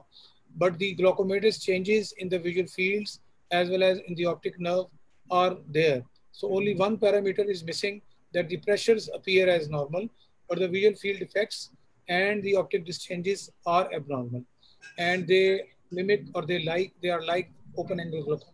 So all the visual field changes that we see in open angle glaucoma, they will be there. But the other features like disc hemorrhage or progression, which is faster than the normal primary open angle glaucoma, that is there, and it may occur in relatively younger population. So these are the few things which are a little different from primary open angle glaucoma, which can be seen in the normal tension glaucoma. Their progression is faster, but their pattern is almost the same, just like open angle. So do they have to be followed up more frequently because their pressures are more frequently? You have to have high index of suspicion for them. You have to check their visual fields more frequently, and OCT for progression, OCT is not that helpful. Rather, visual fields are more helpful. You also do their neuroradiological studies to find out there are sometimes you see pituitary tumors, the early beginning of the pituitary tumors, and they mimic some kind of visual field effects early, the bitemporal hemianopia, or it starts looking like a nasal field effect. And if you get the MRI done of that patient, you find out that there is some tumor in the brain which is causing or mimicking the visual field defects. So all these patients should get the neuroradiological investigations in addition to other things. Thank you, sir. So, Awa ma'am, you wanted to say something? Me? Yeah, I thought you wanted to say something. No, I would like to use one question, Professor Nadim. What will be their target pressure in this normal tension glaucoma? That's a very, very difficult question to answer because they already have a pressure like 10 or 12 or 13 or 14, and still they are showing progression in the changes and changes in the visual field. And you know, I have patients whose pressure is being maintained at the level of 6 or 7 after trabeculectomy, and their pressures are maintained at that level, and still they show little progression in their OCTs and visual field changes over the period of years. So their pressure initially was 14 and 13, and it has been brought down to 6 or 7. And only then we are able to control a little bit about the progression of their disease. So these are the patients who show very rapid changes, rapid damage to the optic nerve, and they have some vascular phenomena happening to them. And because of that, they show early changes in comparison to the primary open angle. So their pressures have to be brought to less than 10. Only then you will be able to maintain their visual fields to some extent. Can I add to this, Nadim? Sorry? Can I add to this, what you said? Professor Eva Hussain, very nice question. The answer to this is there's a special clinic in Moorfields Eye Hospital that is called a normal tension glaucoma clinic. And there's a lady who heads it. I happened to attend that. I don't remember her name. And exactly what Nadim said, they maintain people's pressure below 10 millimeters of mercury. And I was surprised and shocked to see that clinic that maintaining a pressure, because the definition of hypotony is that the pressure of less than 6 is hypotony. So they are maintaining patient's pressure between 6 and 10. And having said that, normal tension glaucoma is a medical disease. It's not a ocular disease, because you got to find a medical association like Raynaud's phenomena or migraine or things like that if you investigate the patient. Thank you. Thank you, sir. Can I add one line here, that Dr. Rajesh? There are normal tension glaucoma has many variables. One of them is only intraocular pressure that is been treated by us. But one has to look at the vascular phenomenon. So carotid Doppler study or the angiography, vertebral artery angiography and all this, and the apnea studies, that should also be added to your list of the investigation before you establish this as a purely a case of NTG. Because sometimes the compliance is also an issue. So there are so many points to be looked at before we say that it's only the intraocular pressure which is playing the role in this case. Absolutely, ma'am. I mean, that's what Professor Imtiaz meant. A lot of thing has been coming out. One more point I would like to say that if it is an advanced case of glaucoma, then 10-2 program is more preferred. And even the vision is less than 660 up to 3 meters. You can test that patient using the size 5 stimulus and the macula program. So that will add to your investigation for the monitoring of this patient. Thank you. So we move on to the next speaker, and Dr. Lalita Sinarat will be talking about IOP assessment and its role in glaucoma. Yeah, thank you very much, the organizing committee, for giving me opportunity, and sorry for my delay in connections. My apology. Today I am discussing the assessment and its role in glaucoma management. Can you move to the next slide? I have no financial disclosure. Next slide. Next slide, please. Why IOP is so important? Because every single millimeter counts for glaucoma progression. Next, please. IOP is the only modifiable risk factor in glaucoma. And the 1 millimeter reduction can be reduce the progression by 10%, and we can save sight years. Next, please. Eyes with IOP less than 18 millimeter mercury at every clinic visit over 6 years had almost nearly no progression. And while with intraocular pressure more than 18 millimeter mercury of the clinic visit shows drastically significant progression. Next slide, please. What maintains intraocular pressure? The intraocular pressure is maintained by the aqueous circulation within the eye.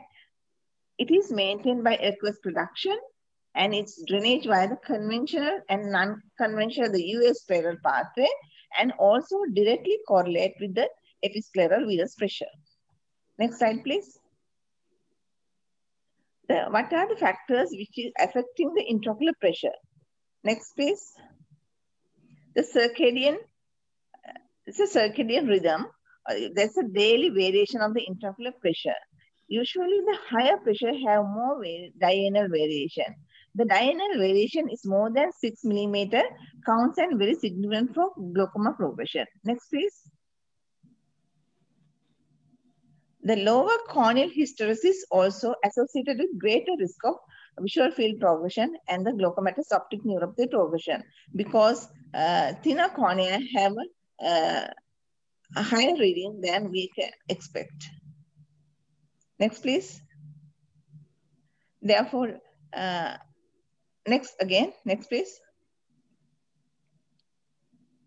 The blood pressure. The blood pressure also have a direct effect on the intraocular pressure, but reduction of the systolic blood pressure has little impact on the intraocular pressure, and also has the atherosclerosis, the vascular effect also may cause progression of the glaucoma. Next, please. The Valsalva maneuver, the increased pressure within the lungs as well as in the abdomen, which cause increased episcleral venous pressure, also have a very dramatic effect on the glaucoma progression. Next, please. The lifestyle such as excessive exercise has drastically reduced the intraocular pressure for a short period. Therefore, doing exercise also have an effect on reducing the intraocular pressure. Next, please. And also the drinking large volume of water or fluid, rapidly drinking, can increase the intraocular pressure. Also, the alcohol and the marijuana can also decrease the intraocular pressure, but we can't practice because it's totally not ethical. Next slide, please.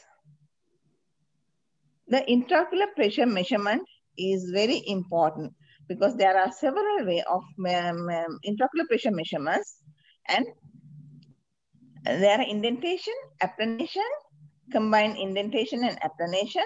There are rebound and also contour methods are there. Therefore, though there are several methods, the intraocular pressure measurement is a critical and has to be very accurate. Next slide, please. Based on the Imberg-Fix principle, the Goldman tonometry is the gold standard. It needed to flatten the area about 3.0 millimeter diameter in the cornea. But the Pascal is independent from the corneal thickness and biometrics and give a very good intraocular pressure reading.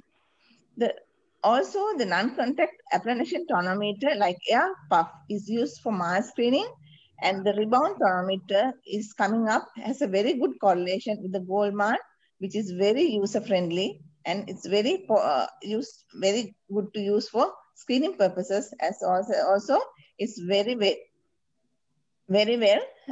user-friendly. Next slide, please.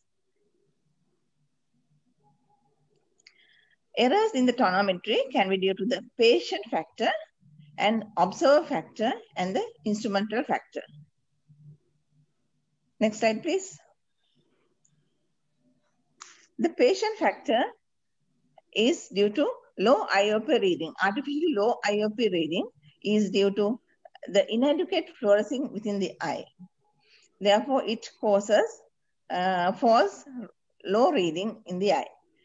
And also, when there's an epithelial corneal edema, which gives a high degree of suspicion of high intraocular pressure, but it also can cause low reading falsely. And patients undergone refractive surgery has thinner cornea, also get false reading, and the Pascal and dynamic contour tonometer are best tonometry for them. Next slide, please. The reading which are for artificially high due to thick fluorescent wires and pressure on the globe by the examiner's fingers, and if the patient is squeezing the eye, and if the patient is wearing a very tight collars or very tight ties. Therefore, we have to just relax the patient while sitting on the sit lamp and ask the patient to relax and breathe very slowly. And you should not press on the globe while you are opening the eye with your fingers, and should advise the patient to be rest on the sit lamp, chin rest. Next slide, please. If the patient have a distorted mire in distorted corneas like keratoconus, corneal scars, graft, then they have a distorted mires. Therefore, we have to take two readings, which the red mark has to be rotated in the axes, both axes, and give the average reading for those patients. Next slide, please. With the present COVID pandemic, infection control is mandatory because it can spread through the tear film. Therefore, clean the tonometer tip with isopropyl alcohol wipes or soak in a disinfectant. I hope all the participants and the panel also safe during this COVID state. Then we see what is the role of IOP in the management of glaucoma. Next slide, please. Next. Then we'll talk on the target intraocular pressure. The target intraocular pressure is the pressure range that is estimated to slow or hold the disease progression. Next, please. The target IOP range should be personalized and depend on the baseline intraocular pressure, stage of the disease, estimated progression rate, and the life expectancy. As we discussed in the earlier questions, we have to maintain the target IOP according to their baseline intraocular pressure. Next slide, please. The target IOP is a dynamic range. It has to be re-evaluated with time and varies from person to person. Next, please. The glaucoma, the patients with high-risk glaucoma, this actually, we don't have our guidelines and our data in our country. Thus, I took this from the APO guidelines, the risk categories of glaucoma progression. The patients with high risk of glaucoma progression, such as angle closure glaucoma, pseudo-exfoliating glaucoma, and the secondary glaucoma, and persisting high intraocular pressure, advanced and bilateral field loss, and also in young patients with advanced disease, they are the very serious patients. They need to control their intraocular pressure from their baseline about 40% reduction. Next slide, please. Therefore, it should be about 2 standard deviation below the population means. Next, please. Glaucoma with moderate 5-year risk of visual loss or a glaucoma suspect of high risk of visual loss. Those patients are primary angle closure with high intraocular pressure, with peripheral anterior synechiae, but may not have glaucomatous optic neuropathy. And also the patients with mild glaucomatous optic neuropathy with visual field loss or mild to moderate glaucomatous optic neuropathy with normal intraocular pressure, they need 30%. Next slide, please. They need 30% of intraocular pressure reduction from the baseline. Next, please. The glaucoma suspect of moderate risk of visual loss who are having ocular hypertension with other high-risk factors and patients with pseudo-exfoliation in one eye with established glaucoma need about, next please, need 20% of intraocular pressure reduction from the baseline of their present intraocular pressure. Next please. The glaucoma suspect with low risk of visual field progression or visual loss and have a low risk, and you have to monitor them very closely. But next please. But they do not really need the treatment, and you have to weigh the treatment or whether you are following up the patient. Next, please. The glaucoma management is a risk factor reduction. Overall, you have to have a risk factor reduction by reducing the intraocular pressure, the IOP control, and you have to control the angle in angle closure glaucoma and treat the angle closure and treat the predisposing factors such as steroid use, uveitis, sleep apnea, instrument blowers, and many other factors may be physiological or pathological to minimize the raised intraocular pressure. Therefore, estimate the rate of retinal ganglion cell and the visual field progression by doing the software analysis throughout and regularly. Therefore, high rate of progression, we evaluate risk category and target IOP, and you can have a stable disease. Next, please. As I said, we don't have our national survey. We have initiated a national survey in our country on the glaucoma prevalence by conjunction with Ministry of Health, the Glaucoma Interest Group of the College of Ophthalmologists of Sri Lanka, and Vision 2020 programs. The data on national glaucoma prevalence and specific risk factors are essential to formulate and establish an intervention in the glaucoma management. Therefore, we have to rely on international glaucoma data and guidelines, as we don't have this data. In Sri Lanka, we together initiated a national survey on glaucoma prevalence, and as the principal investigator, I hope we can shed the light of risk factors and the prevalence specific to the Sri Lanka, and we have a very specific management for our patients. Next, please. Yeah, thank you very much. This is my beautiful country, and in my city I am working Galle, my lighthouse on a sunset. Thank you very much for giving me the opportunity for this lecture. Thank you, Dr. Lalita, for a nice presentation on intraocular pressure and its role in glaucoma management. And next, we move on to our next speaker, and that is Professor P.S. Meher, who is consultant eye surgeon practicing at Aga Khan Hospital, Karachi, Pakistan. And he'll be talking about OCT interpretation and clinical scenarios. Admin, can we have the slides of Professor Meher, please? Sir, good evening. Dr. Meher, you have sent a presentation where you need to give us access. So we are unable to access your file. Okay. Meanwhile, we will move on to our next speaker, and that is Professor Afzal Bodla. And he's a founder, Bodla Eye Care, Multan, Pakistan, and he'll be presenting on importance of MGCC in glaucoma diagnosis. Rajesh, can I present my slides? Yes, it is visible, sir. Yeah, we can see. Yeah, see what I have.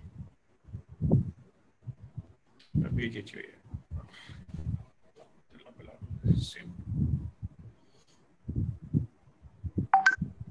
We can see the presentation, sir. You can start.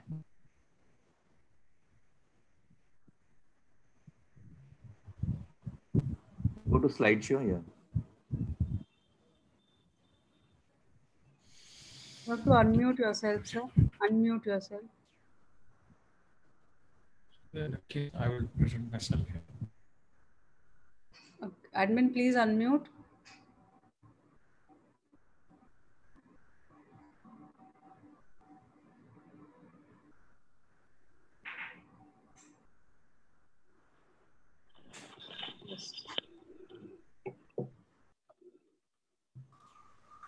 Am I audible now? Yeah. Okay. Thanks. I've been thankful to the organizers of the SAARC Academy of Ophthalmology and letting me talk on one of the very important topics, and that is importance of the macular ganglion cell complex in glaucoma diagnosis.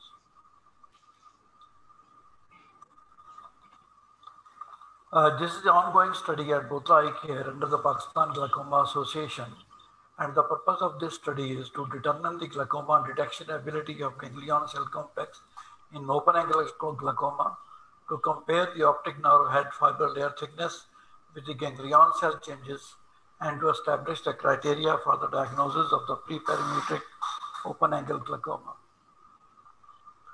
For the purpose, I have used Fourier domain optical coherence tomography, which is the RT view, with a software of 6.1 and phase 7.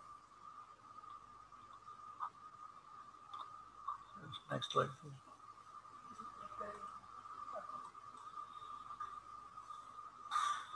The methods to treat the patient selection criteria was the patient with a positive family history of open-angle glaucoma with a borderline intraocular pressure of 20 to 23 millimeter of mercury, having a minimum of 2 to 3 readings with the normal central corneal thickness, and on the clinical examination having a valuation of CD ratio of more than 3 and optic disc color and rim changes, and gonioscopic examination showing open angle of grade 3 and grade 4.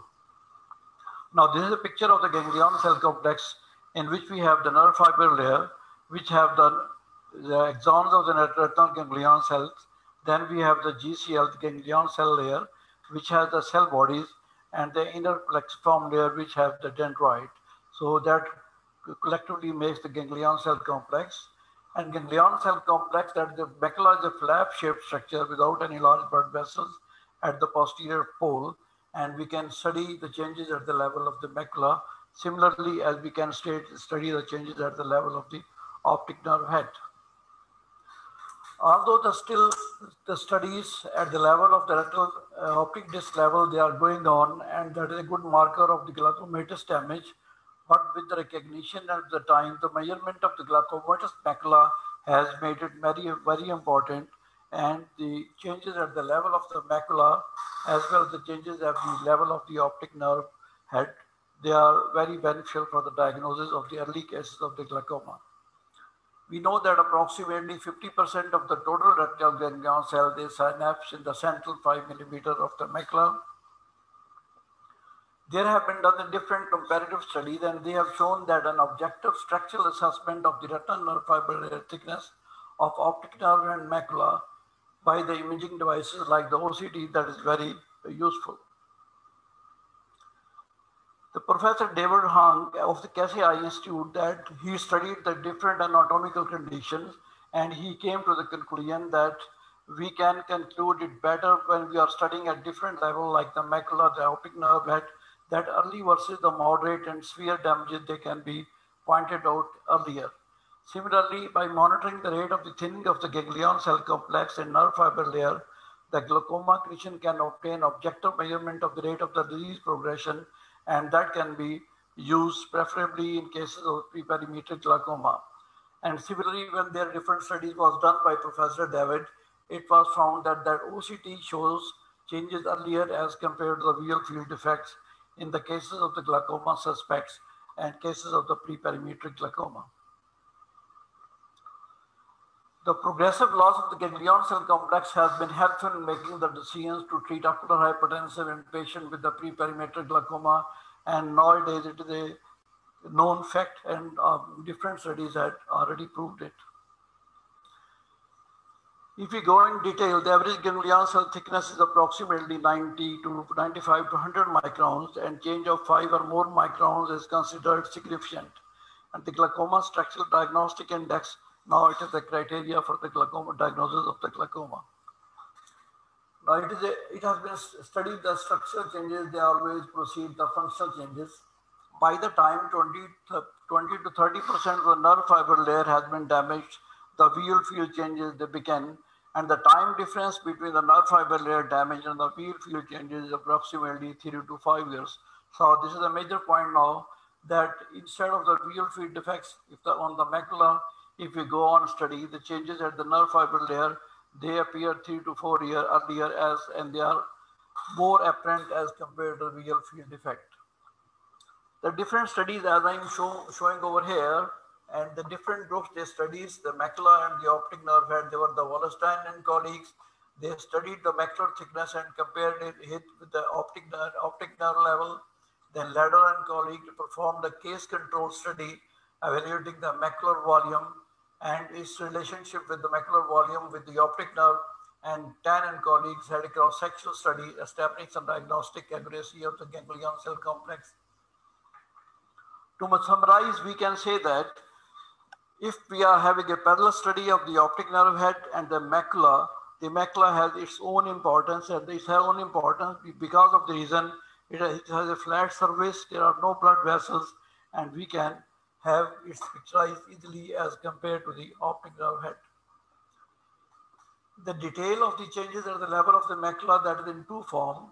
They are in the form of the macular volume, macular FLV, that provides a quantitative measurement for the amount of the significant macular ganglion cell loss, while the global loss volume GLV that measures the average area of GCC loss over the entire GCC map.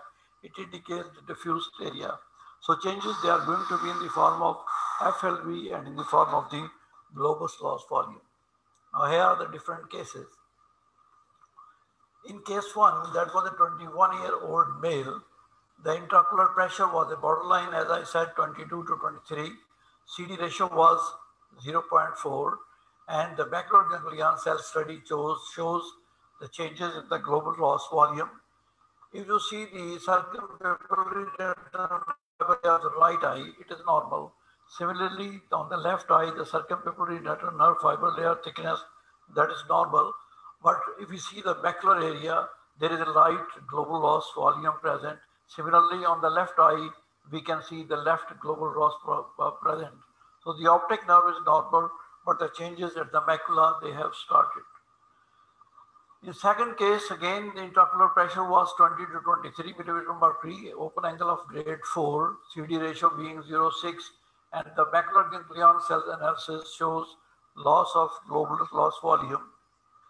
Again, similar optic nerve was normal on the right eye. The left optic nerve was normal, while there was a global loss volume present in the right eye, and similarly, there was a global loss present in the left eye. This is a third case, again having intraocular pressure of 20/20 with a CD ratio of 0.6 and the macular ganglion showing changes normal optic nerve head of the right and left eye, while the focal loss volume shown on the right eye, and similarly the focal loss volume shown on the left eye. Again, case 4, having the global loss volume with the normal optic disc changes on the right and the normal optic disc changes on the left, with global loss volume present on the right eye and the global loss volume present on the left eye. And again, the case 5, having the similar changes, grade 4 open angle, intraocular pressure of 21 to 22, and focal loss of changes, they were the borderline, normal optic disc on the right and left eye, with the similar type of changes with the focal loss volume on the right eye and the focal loss volume present on the left eye.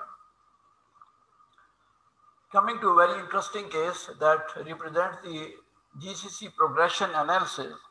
Now, this was a patient which was labeled as a preperimetric glaucoma and was put on the prostaglandin for the control of intraocular pressure.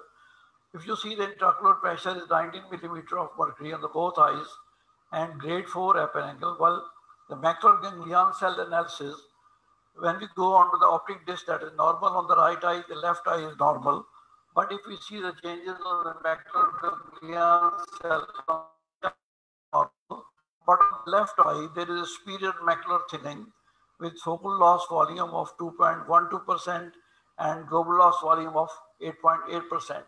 Now, I continued with this patient, and after 5 months, despite of the controlled intraocular pressure, it was found the right macular ganglion cell that stays the normal, while there is increase in the focal loss volume of the left eye with 3.31% and the global loss volume of 9.4%.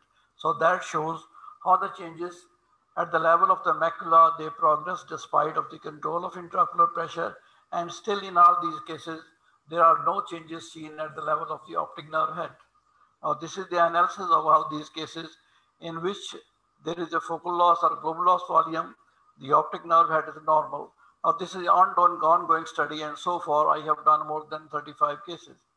Now, coming to the last patient, this is a 55-year-old male with open angle glaucoma, And this was again on prostaglandin. Intraocular pressure was reduced to 16 millimeter of mercury. Now, if you see the right eye, there are disc changes in the inferior segment, while the left eye is normal. And if you see the macular ganglion cell, that shows the similar changes of the focal loss volume and the global loss volume as there were changes at the level of the optic nerve head. So on the same time, the similar changes, they are taking place at the optic disc head as well as at the macula. And this is the latest software in which we can have the changes. At the same time, we can measure the retinal nerve fiber layer thickness of the optic nerve head on the right and the left end, and we can have the changes at the level of the macula in the right and the left eye. Further, the macular ganglion cell complex analysis is divided into thickness of the superior GCC, inferior GCC, and average GCC. This is how we can know about the changes at the levels of the macula. My take-home message is the macular ganglion cell complex measurements are less variable than the circumpapillary retinal nerve fiber measurement, and that's the reason the macula is a flat structure at the posterior pole, and it is without the interference from the central retinal vessels, and it is without the interference from the peripapillary atrophy. Macular region having the maximum concentration of the retinal ganglion cell is the primary site undergoing the ganglion cell loss in glaucoma. The macular ganglion cell analysis shows early damage in form of the focal loss volume and global loss volume as compared with the changes at the level of the optic nerve head. And despite the stable IOP progression in focal loss volume and global loss volume, that indicates progression of glaucoma. Thank you very much. Thank you, sir, for a very nice overview on the importance of macular ganglion cell layer assessment in cases of glaucoma. Can you unshare? Yeah.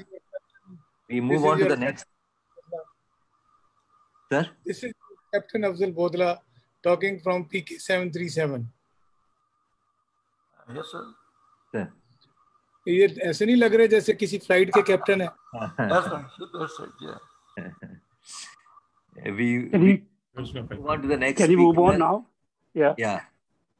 Yes, Meher, he will be talking on OCT and clinical scenarios. Professor Meher is a consultant eye surgeon practicing at Aga Khan Hospital, Karachi, Pakistan. And we have his slides. Sir.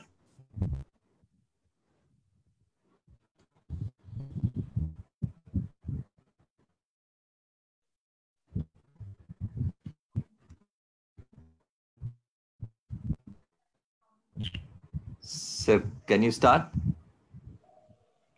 Yeah, okay, just give me a second. Yeah. Please, yeah.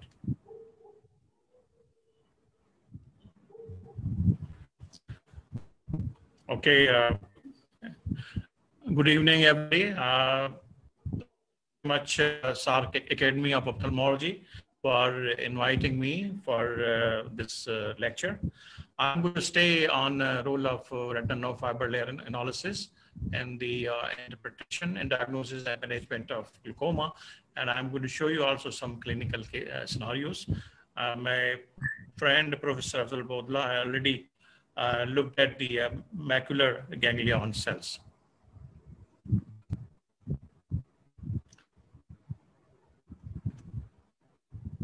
Next slide, please. It's not moving from here, Rajesh. Okay. No. So early manifest glaucoma trial, United Kingdom, DTS, they all showed that the mean intraocular pressure in diagnosis is around 20 millimeters of mercury. And this is the reason that checking the intraocular pressure is the poor screening tool in diagnosis of glaucoma. And actually, this is just been resonated by also by Professor Sumantapa. Now, hypertension treatment study showed that the most patients who developed glaucoma from ocular hypertension showed the optic disc changes. So in general, the structural changes appear earlier than any change in the visual field. Now, we also understand that the visual field loss occurs after at least 35 to 40% of retinal ganglion cells are damaged. Next slide, please. Next slide, please. So if you're looking at the functional investigation in glaucoma, you have to do a visual fields. And this is a whole list of the field tests. You can do the standard automated perimetry, blue and yellow short wavelength, frequency doubling technique, and then the last one is the flicker defined form perimetry. Next, please. Next, please. Next slide. And for the structural or the anatomical assessment, we have got optic disc stereophotography, we have got confocal scanning laser ophthalmoscopy, and then there is a scanning laser polarimetry, and the latest technique is the optical coherence tomography, OCT, which has been fairly common over the last decade. Next slide, please. So what is OCT? OCT is the optical imaging technique with high resolution cross-sectional imaging of retina using the near infrared light. It uses the principle of low coherence interferometry using light echoes from the scanned structure to determine the thickness of the tissue. Next, please.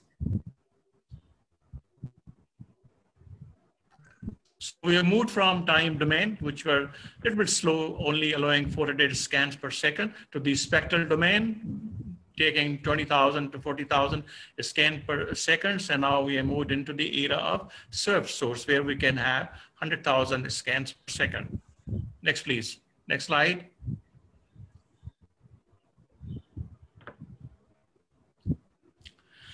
OCT detects the optic nerve head changes with RNFL thinning due to the loss of ganglion cells at macula. Now it compares the thickness of RNFL between the hemisphere of same eye and between the two eyes. It measures the thickness of the rim, and it also measures the inner retinal layer thickness and ganglion cell complex at the macula. Next slide, please.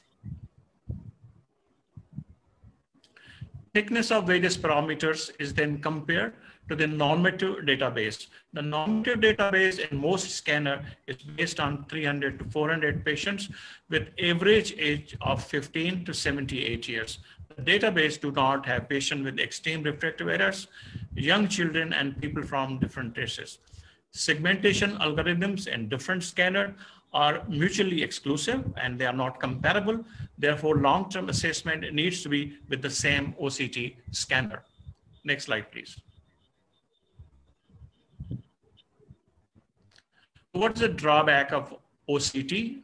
Head tilt and microsaccades can result in the poor quality. Low signal scans due to media opacity underestimate the nerve fiber layer thickness, and there are artifacts due to incorrect segmentation of retina, which can occur into 5 to 10% cases. Next slide, please.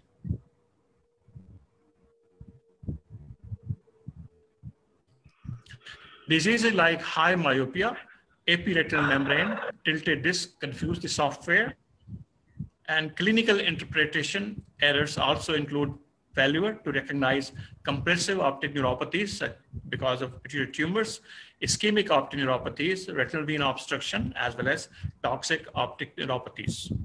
Next slide, please.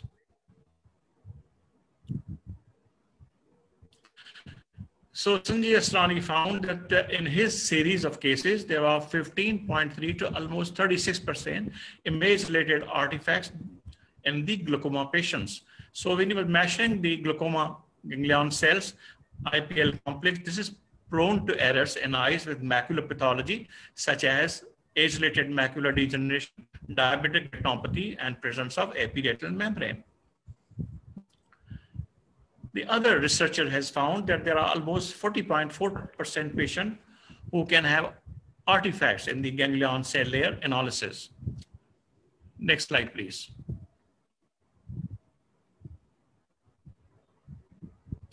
So what should be our systemic approach for acquisition and interpretation of the OCT? We have to reduce room light in cases of undilated pupil, but a lot of people I've seen technician, they will dilate your pupil. Ensure that the forehead of the patient is in constant touch with the headband. Remind patient to blink before the scan is taken. So because the dry eyes can be also one of the reasons that you can have errors in your scan. And confirm the name and age of the patients. Next slide, please. clinical signal strength has to be variable in different OC scanners, and is defined as average intensity value of signal pixel in the ocular image. So these are the machines which are normally used in our country.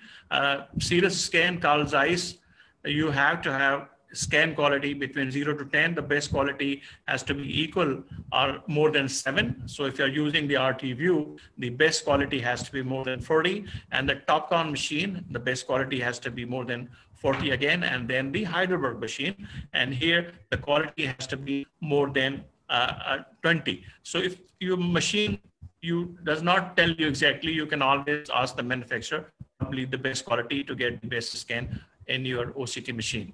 Next slide, please.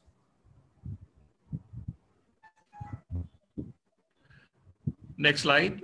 Okay, you have to check the refractive errors and if available, axial length of the patient's eyes, because this is helpful in pseudophakics and also in patients who have got refractive surgery done.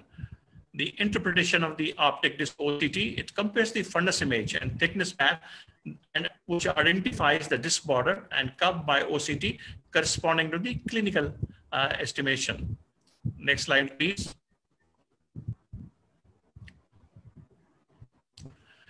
Recognize that the ocular disease can create segmentation errors. We already mentioned about the optic disc edema as well as the age-related macular degeneration, and the measurement from different brands of OCT machine cannot be directly compared. Next slide, please. So this is the patient who has presence of the epiretinal membrane. And when you take the OCT, or these OCTs have been taken with the Heidelberg, and I'll show you how this photograph looks. Next slide, please.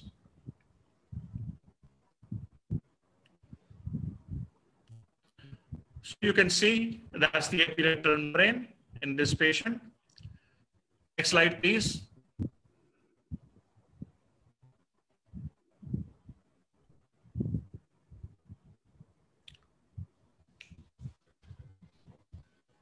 This is the left eye of the patient, again showing the presence of epiretinal membrane.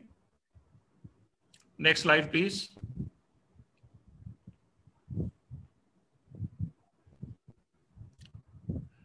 Okay, so what epiretinal membrane does it? That the software will recognize the ERM as the inner border of the retina. Therefore, it increases the thickness of the retina. That's the reason that you have got this thinning in one quadrant only. But these modern machines can remove the presence of the ERM, and that can give you the different picture. So look at the next scan. The next slide, please. And that's the same patient. The machine has removed the presence of epiretinal membrane. Now you can see how much thinning is present in that patient's eye. Next slide, please.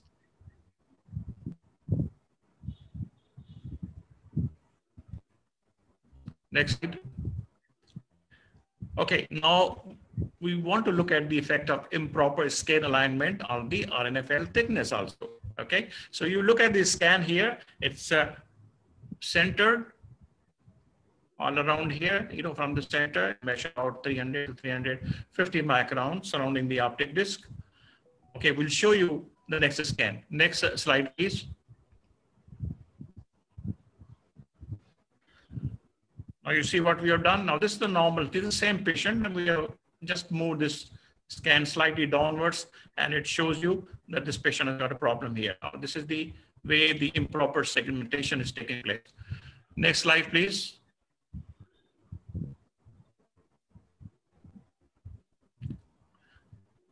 Okay. And here, see, we have moved on this side, and you see the thinning on that particular quadrant. Next slide, please. And another one, you can see, and it shows you, we are looking at the same patient with the early slide I showed you, the center with no problem and no thinning of the RNFL. Next slide, please.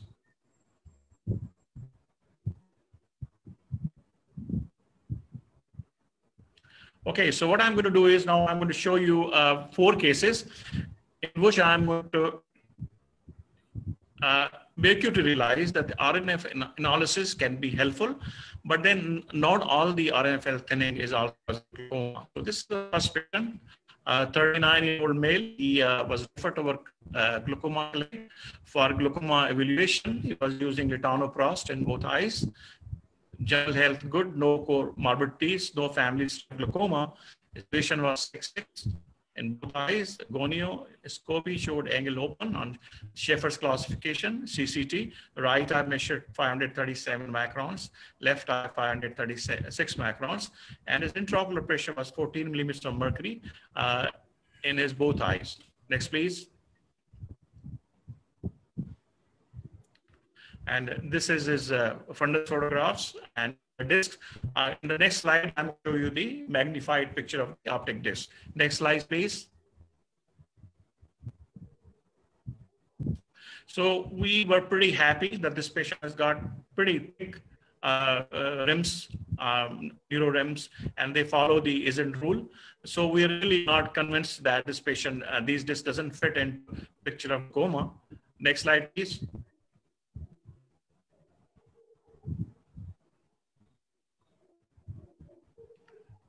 Next slide. This is the OCT of the right eye showing the RNFL analysis. Next slide, please.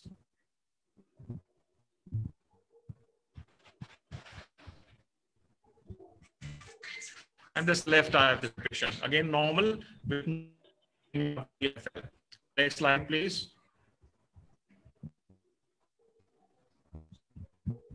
This is the patient's visual field, right as well as left, all both normal.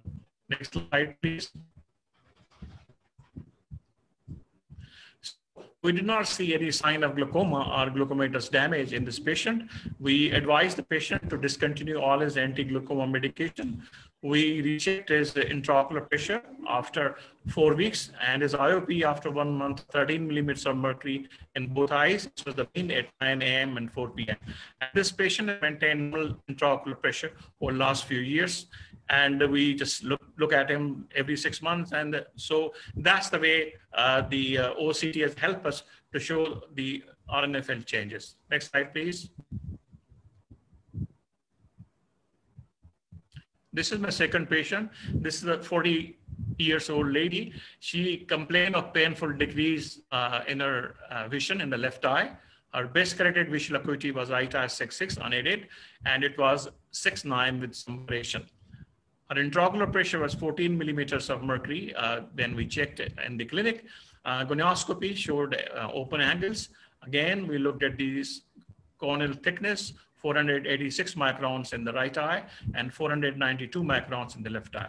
So we faced this lady and we looked at her pressure in the morning and showed 12 and 14 millimeters of mercury. This was at 10 a.m.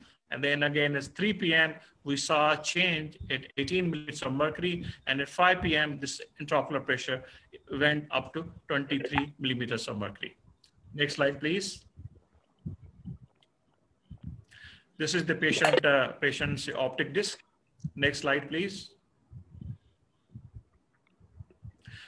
So you see the right disc and the left disc. And what you see in the left disc is presence of the splinter hemorrhages.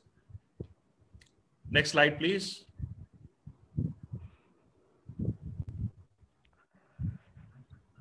This is the RNF analysis of patient's right eye. Next slide, please. And that's the left eye where you saw the splinter hemorrhage, thinning in the superior quadrant. Next slide, please.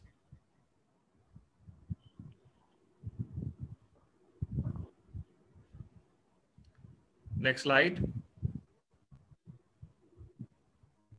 And that's the patient's right and left Humphreys field, which are both normal. Next slide, please.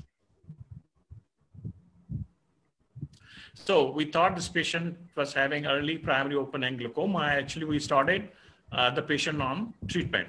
Now, what is the significance of a splinter hemorrhage? Now, these are classically associated with presence of normal tension glaucoma, but they are also described in primary open angle as well as primary angle closure glaucoma. And they indicate the glaucoma progression and require enhancement of glaucoma treatment. And they usually precede neuroretinal rim changes and visual field defects. Next slide, please. Now, this is my third patient. This is a 43-year-old lady, complained of decreased vision in her both eyes for 1 year. She was diagnosed as glaucoma, and she was using combination of dorzolamide and timolol and letonoprast, and she was referred to our glaucoma clinic for further evaluation. When we looked at her, her general health was normal, no family history of glaucoma. Vision was 6/6 in both eyes with small correction. Angles were open on gonioscopy. Her central corneal thickness was 500 macrons in the right eye, 495 macrons in the left eye. And the pressure was 13 millimeters of mercury in her both eyes throughout the day. Next, please. This is patient's optic disc. Now, there's a little bit different in the color, but this is because of the way we expose the patient with the camera. Next slide, please. So if you look at it, the rim thickness looked reasonably good in both of the eyes. Next slide, please.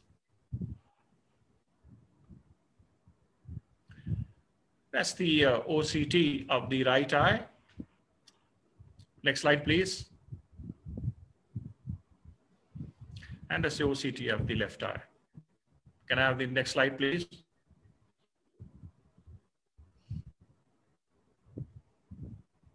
So that's visual fields and shows you the temporal disc on the either side. So we were not happy to fit it in glaucoma. So we requested MRI of this patient. Next slide, please. And that's the MRI of the patient. And you can see the patient was detected having pituitary tumor. Next, please. So the patient had pituitary macroadenoma, and he was referred for further neurosurgical as well as endocrine opinion. Next slide, please. Now, this is a very interesting patient. This is a 27-year-old, actually medical doctor, who was working in my university hospital. Now, he complained of that he's not able to appreciate the inferior area of his visual field in the left eye for the last 6 years. So he went to see a neurophysician where he was doing his rotation. His MRI was done, no space occupying lesion was detected, and he had his both visual fields done. Next slide, please.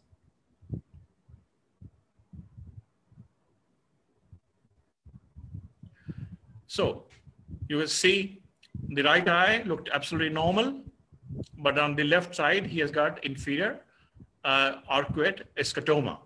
Next slide, please.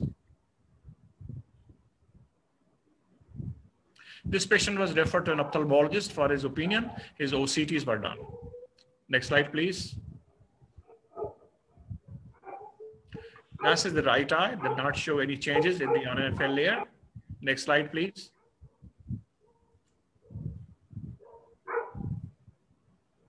And that's the way. There's a quite extensive thinning on the left side. Next slide, please.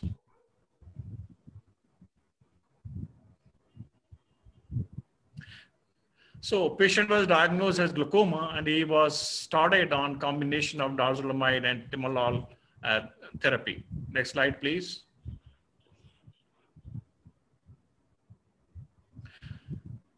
Now at this stage, he was referred to us for his glaucoma evaluation. His base criteria vision was 6/6 with -2, and in left eye, the same. His intraocular pressure was 16 millimeters of mercury in both eyes. Again, central corneal thickness looks fine, and his angles are wide open. Next slide, please. And that's the way his optic disc look. Okay. So I'm not sure what neurologist and other ophthalmologists were looking at. Next slide, please.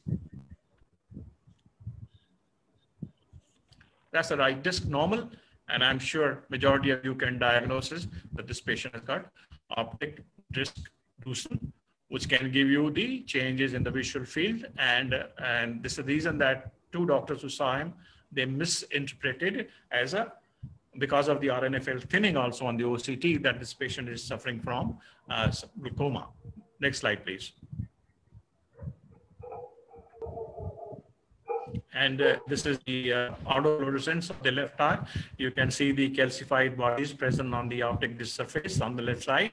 Next slide, please.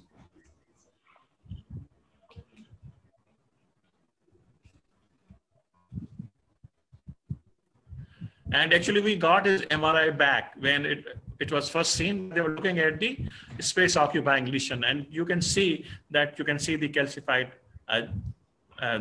present on the disc on the MRI. This was the old MRI, which was first time done by the neurologist. Next slide, please.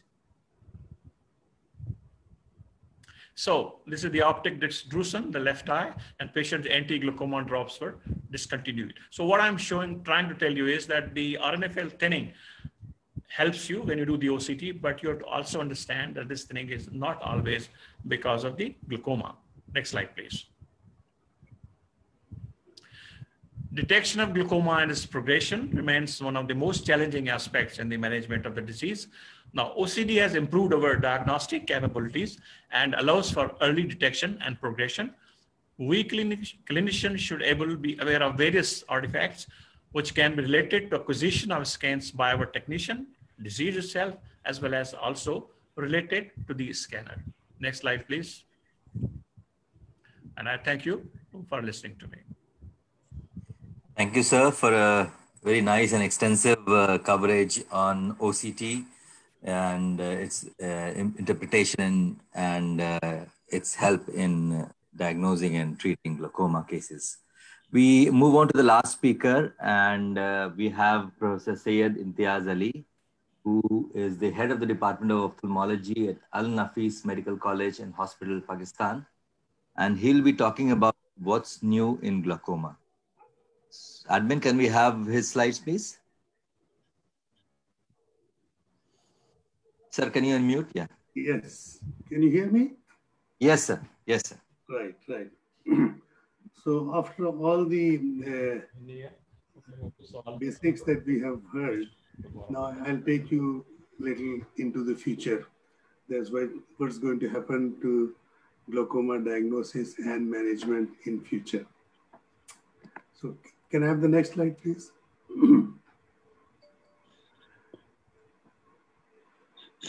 Future of glaucoma therapy is focusing on increase in specificity for the individual patient, the type of glaucoma, underlying mechanisms, genetic makeups, comorbid conditions, rate of progression, and the object is maintaining functional vision and improving patient outcome remains the goal of all the glaucoma therapeutics, medical or surgical. Next slide, please. Now, there are two kinds of advances that we can discuss. One is medical treatment, and the second is the surgical treatment. Next slide, please. Now, in the last 10 years, there have been advances in medical treatment, and the drugs which are coming onto the scene are the following. They are called the ROCK and NET inhibitors.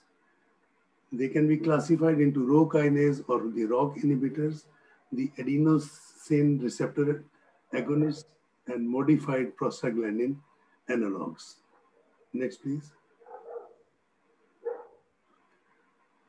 These Rho kinase inhibitors are serine and threonine kinase that regulate contraction of the smooth muscle vascular endothelium and other cell types. And ripasudyl hydrochloride is one of them. Second is nitarsudil, which is available now in the form of drops alone and with latanoprost, and the combination is called the rocklatan. It lowers the IOP by an average of 1.8 millimeters more than the latanoprost monotherapy and 2.7 millimeters more than Ropressa, which is called the nitarsudil. And FDA has recently approved rocklatan, the combination for open angle glaucoma and ocular hypertension. Next slide, please. Now, how do they work? The Rho kinase inhibitors lower the IOP by targeting the trabecular meshwork outflow pathway to increase aqueous humor outflow, and this includes ripasudyl and nitarsudil. Next, please. There's another drug which is called Vyzulta. It has been recently approved by the FDA as a glaucoma medication, and it has got a dual action. It was approved in 2017. This is called latanoprostin bunod, 0 to 4%, and it acts in two distinct ways. It improves the UV scleral outflow, and it also releases a molecule of nitrous oxide. On the other hand, it appears to use all outway pathways using as a prostaglandin analog, and it is called a prostaglandin plus. Next slide, please. Now, we can give the drugs as drops, but now we have delivery devices available very soon into the market. Next, please. They can be sustained release delivery devices, and they can be external devices that deliver the glaucoma drugs. You can see in the picture that this plug is being inserted under the eyelid, and which will remain there for a few months. Next, please. Now, we already have available drug delivery implants for glaucoma management. For patients who with poor adherence to topical drugs, delivery implants that provide sustained IUP management hold promise and are currently in development. The bimatoprost ring has been developed by Allergan, bimatoprost sustained release, biodegradable intracameral implant, and there is one iDose is another sustained release travoprost intraocular implant. The topical ophthalmic drug delivery has also been developed, and it is inserted under the eyelid and is concealed there. Next, please. So the new drug delivery devices are oval or ring-shaped device through bimatoprost, rod-shaped device by travoprost, and punctum plugs by the manufacturers of latanoprost. Next slide, please. Now, this is a subconjunctival latanoprost implant, shows sustained IOP reduction through 3 months, and it is proving very successful. Next, please. You can insert it under the conjunctiva. And this is the trade name of bimatoprost implant, 10 microgram for intracameral administration. And I'll show you a very small video. Next, please. It should start automatically.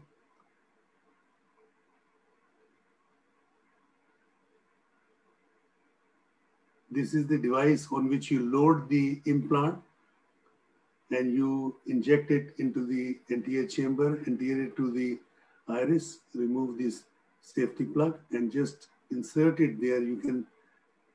It can be delivered into the anterior chamber, and then when the patient is put in standing position, it goes and you can see it on gonioscopy in the angle. It can stay there for 3 months and deliver bimatoprost. Next, please. So a new drug delivery system utilizing nanoparticles embedded into a contact lens, which releases timolol from the contact lens when it comes into contact with the tear film lysozyme. This is also being developed, and this will be in the nanoparticles introduced into the eye. Next, please. Now, the next landmark thing is called the MIGS on the surgical side now. Minimally invasive glaucoma surgery. There are the different the devices that you can see can be inserted through the sclera or through a very, very small incision. Next slide, please. Now, what is the definition of MIGS? The MIGS should have these 5 characteristics: high safety profile, minimal disruption of normal anatomy, internal approach, efficacy, ease of use for patients and physician. And they lower the IUP by 20%, but they're not as good as the traditional surgery. Next, please. So minimally invasive surgery it's a low-risk treatment option with topical medication. Patients with mild or moderate disease who are non-compliant and poorly controlled drops for whom the risk of more invasive surgery may outweigh the benefits of the treatment. Next slide, please. MIGS is ab interna approach for patients who have mild to moderate disease, and they cause minimal trauma to the eye, very little or no scleral dissection, minimal or no conjunctival manipulation, may allow surgical intervention early in the course of the disease. These are the advantages. Next, please. Now, what are the indications of MIG? Mild to moderate primary open-angle glaucoma, pigmentary, and PXF. Age should be above 18. Cataract with glaucoma is an indication, uncontrolled with maximum medications, and patients who are intolerant to medications like brimonidine. Next, please. What are the contraindications? Primary angle closure glaucoma, secondary advanced glaucoma, previous glaucoma surgery, severely uncontrolled intraocular pressure, monocular patients, and previous refractive procedures. Next, please. So what are these are the different devices on the diagram. They are put in different locations. You can put them in Schellen's canal, trabectome, eye stent, and hydrus. If you want to drain them in the suprachoroidal space, you can use CPAS, iTent supra. And if you want them in subconjunctival space, XGen, gel, and microshunt can be used. Next, please. What are the contraindications for MIGS? Patients with fragile nerves, severe corneal opacity, synechiae, uveitis, chronic angle closure, and neovascularization. Next, please.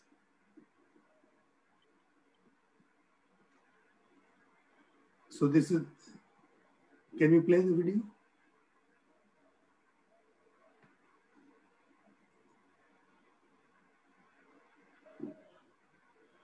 No?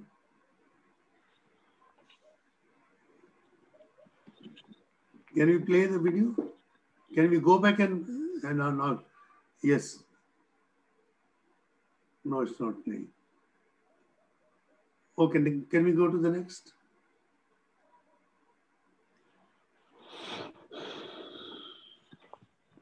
Now, the next horizon that I want to tell you is called gene therapy. The goal of gene therapy is to reprogram the target cells to up or down regulate a biochemical physiological process by up or down regulating production of a specific substance within specific cells. The gene therapy can be viral gene therapy and it can be non-viral gene therapy. Next, please. A new study by University of Bristol has glaucoma could be successfully treated with a single injection using gene therapy, which would improve treatment options, effectiveness, and quality of life for many patients. The treatment targeted the ciliary body using the latest gene editing technology called CRISPR. A gene called aquaporin 1 in the ciliary body was inactivated, leading to the reduced eye pressure. Next, please. And then there are advances in protection of retinal ganglion cells by gene therapy. Gene delivery to the retinal ganglion cell is achieved by a single intravitreal injection through the corneal limbus. The viral vector of choice is AAV. This small virus is non-pathogenic and confers safe and long-term expression of the transgene. The summary is given the recent laboratory studies utilizing gene therapy techniques to lower intraocular pressure and to provide neuroprotection and the continued development of tissue-specific vectors. It seems that we are well poised for a new generation of treatments for glaucoma. Next, please. And then we also have one thing more on the horizon, stem cell treatment for glaucoma. The development of stem cell therapies for glaucoma has been focused on the replacement of two types of cells for the trabecular meshwork and retinal ganglion cells. A recent study in an animal model glaucoma suggests that transplantation of stem cells to the trabecular meshwork lowers IOP through trabecular meshwork cell recovery and enhances the ocular outflow. Next, please. Once implanted, the stem cell derived retinal ganglion cells would need to migrate to the ganglion cell layer, partner with the appropriate neuroretinal cells, and trabecular meshwork cell therapy replacement may hold more immediate promise for translation to clinical use. It is exciting to imagine that trabecular meshwork cell replacement by patient-derived trabecular meshworks like cells may one day help physicians to treat patients with glaucoma. Next, please. Thank you very much for your patient listening. Thank you, sir, for showing what is there in future for glaucoma management. Yes. We had very nice attendance and many congratulatory messages for all of you. You have presented very well, very nice presentations throughout. And I guess probably we have slightly overshot our time. So are we in a position to take questions, sir? Malla sir, Nadeem sir? Or we can... Take a couple of questions, Rajesh, I think. Next in 5 to 10 minutes, you can take the questions. Okay. And then we can conclude. Yes, sir. Yes, sir. So there's one question, does the changes in ganglion cell layer in pre-perimetric glaucoma indicate that central visual field changes also occur in pre-perimetric glaucoma? And that is for Professor Bodla. Thank you very much for the question. Actually, what I have been studying for was that the different studies I have gone through that as far as the real field changes are concerned, their use is limited now. With the optical coherence tomography, we can pick up the changes earlier as compared to the real field, just like I was talking about the macular ganglion cell complex. So my experience has been that in way that if we take the macula only and if we do the real field in the case of the macular area and then we do the ganglion cell complex on the OCT, it is totally different. If we go on to the fovea up to the macular area, that is 8 plus minus degrees, while if we do the 6 degree, like 22 to 40 real field defects, it cannot be interpreted in the real field defects. So we can pick up the retinal nerve fiber layer changes earlier as compared to the ganglion cell complex changes with the OCT. And as for, there have been a lot of studies and they clearly indicate there is a difference of 2 to 3 years time by the time the real field changes, they become positive, but the changes in the retinal nerve fiber, they have been always there. Sure. There's a question for Dr. Lalita, and the question is that in ocular hypertension without significant risk factors, at what level of IOP should we consider treating? Yeah, ocular hypertension actually is the intraocular pressure more than 24 millimeter mercury in repeated reading. Consecutive readings, there's a persistently very high intraocular pressure, more than 24, I start treatment. Okay. There's another question that can prostaglandin be used safely in young age group around 14 years for ocular hypertension? Sorry? Can prostaglandin be used safely in younger age group, that is around 14 years of age, for ocular hypertension? Actually, it is not advisable because it causes a lot of pigmentation. And I am not practicing of prostaglandin analogs for younger patients because it has undesirable side effects on the eye. Mm-hmm. Okay. There is another question, and that is, how important is measures of ocular pulse amplitude, given fact that a low OPA in low IOP is known to worsen fields rapidly, while a high OPA with high IOP seems to protect? Sorry, I didn't get that. The question is that how important is the measures of ocular pulse amplitude? How important is the role of ocular pulse amplitude? That's actually, I have no idea about that. Ocular pulse amplitude means, sorry, I have no idea about that. Okay. Okay. Then there's a question for Nadeem sir, and that is that in children, how do you evaluate effects? Visual field effects. Yes, sir.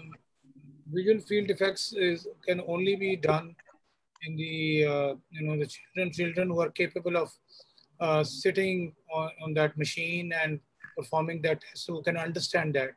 And the children less than 10 years old may not be able to perform it. And secondly, we don't have a normative database for children in the visual field. And the machine will not be able to compare with the normative database of normal population. So you can do the test in younger children who are able to understand the test and play it like a game and keep on doing the test. And you can compare their own test with their previous test. Like you do the test today and then you repeat the same test of the same child 6 months later. And then you can compare the two tests instead of comparing it with the age-matched normal population.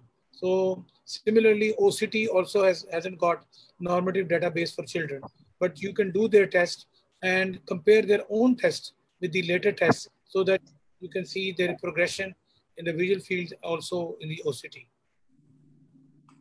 And there's one question regarding central corneal thickness in management of normal tension glaucoma. So any of you can take up this. What is the role of central corneal thickness in management of normal tension glaucoma? Central corneal thickness is considered as a high risk factor. Particularly, it was established in the ocular hypertensive treatment trial. And for the normal tension glaucoma, if the corneal thickness is thin, then it becomes a significant bet. Maybe we have underestimated the intraocular pressure, and thinner corneal thickness is a risk factor for the progression of the glaucoma. And that is true also for the primary open angle glaucoma. Actually, it is really, really important in managing the normal tension glaucoma because corneal thickness has a low reading. Actually, they may have higher reading. Actual is a higher reading. Therefore, they have to have a very continuous, very close follow-up as well as very good treatment to control the intraocular pressure according to their progression. Okay. There's one more question, and that is for Professor Meher, and they specifically want the emphasis of, what is the importance of OCT in management of glaucoma, whether we can initiate a treatment based on OCT findings, or OCT is just for, checking the progression and following up. I didn't get your question. Sir, the question is that whether OCT can be used to initiate glaucoma therapy. The OCT, I showed to you that early changes can be detected, and we also use it for the progression to certain extent. What we call as a floor level, when patient has got very advanced glaucomatous changes, then it has absolutely no value. Then we have to rely on the visual field examination. I would like to add one thing to Professor Meher's answer. This is the difference between the structural changes and the functional changes. The structural changes, they always start first, and then they are preceded by the functional changes.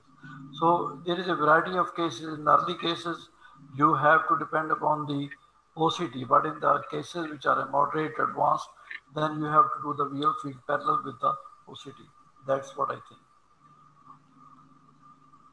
There is one question regarding calibration of tonometer. How often do you have to do calibration of tonometer for measuring intraocular pressure? Maybe Dr. Lalita can... Yeah, actually in the Goldman tonometer, you have to calibrate the tonometer actually in every 6 months. That's actually depends on the number of patients you are seeing. That also depends. And better to calibrate the tonometer. In my setup, I do them in every 6 months.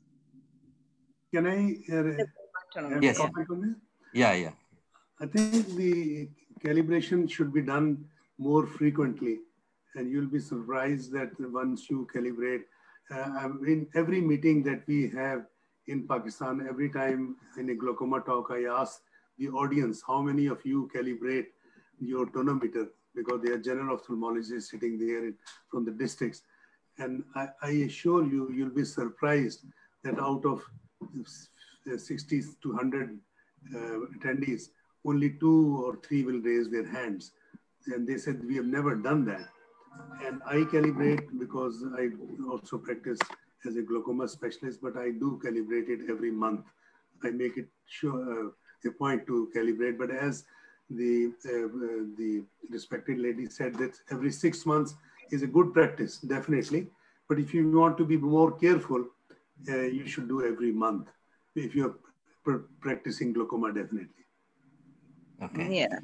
As a general ophthalmologist, we are seeing all the patients, and we do at 6 months, but I try to do more actually on advance. Okay. There's another interesting question, and that is, how important is intracranial pressure vis-a-vis IOP in glaucoma? Can I reply to that? Sir. I think now they are saying that glaucoma is not an ocular disease. If you see studies from Canada, they say that glaucoma is a neurological disease. It's not and the gradient between the CSF and the intraocular pressure is becoming more and more important.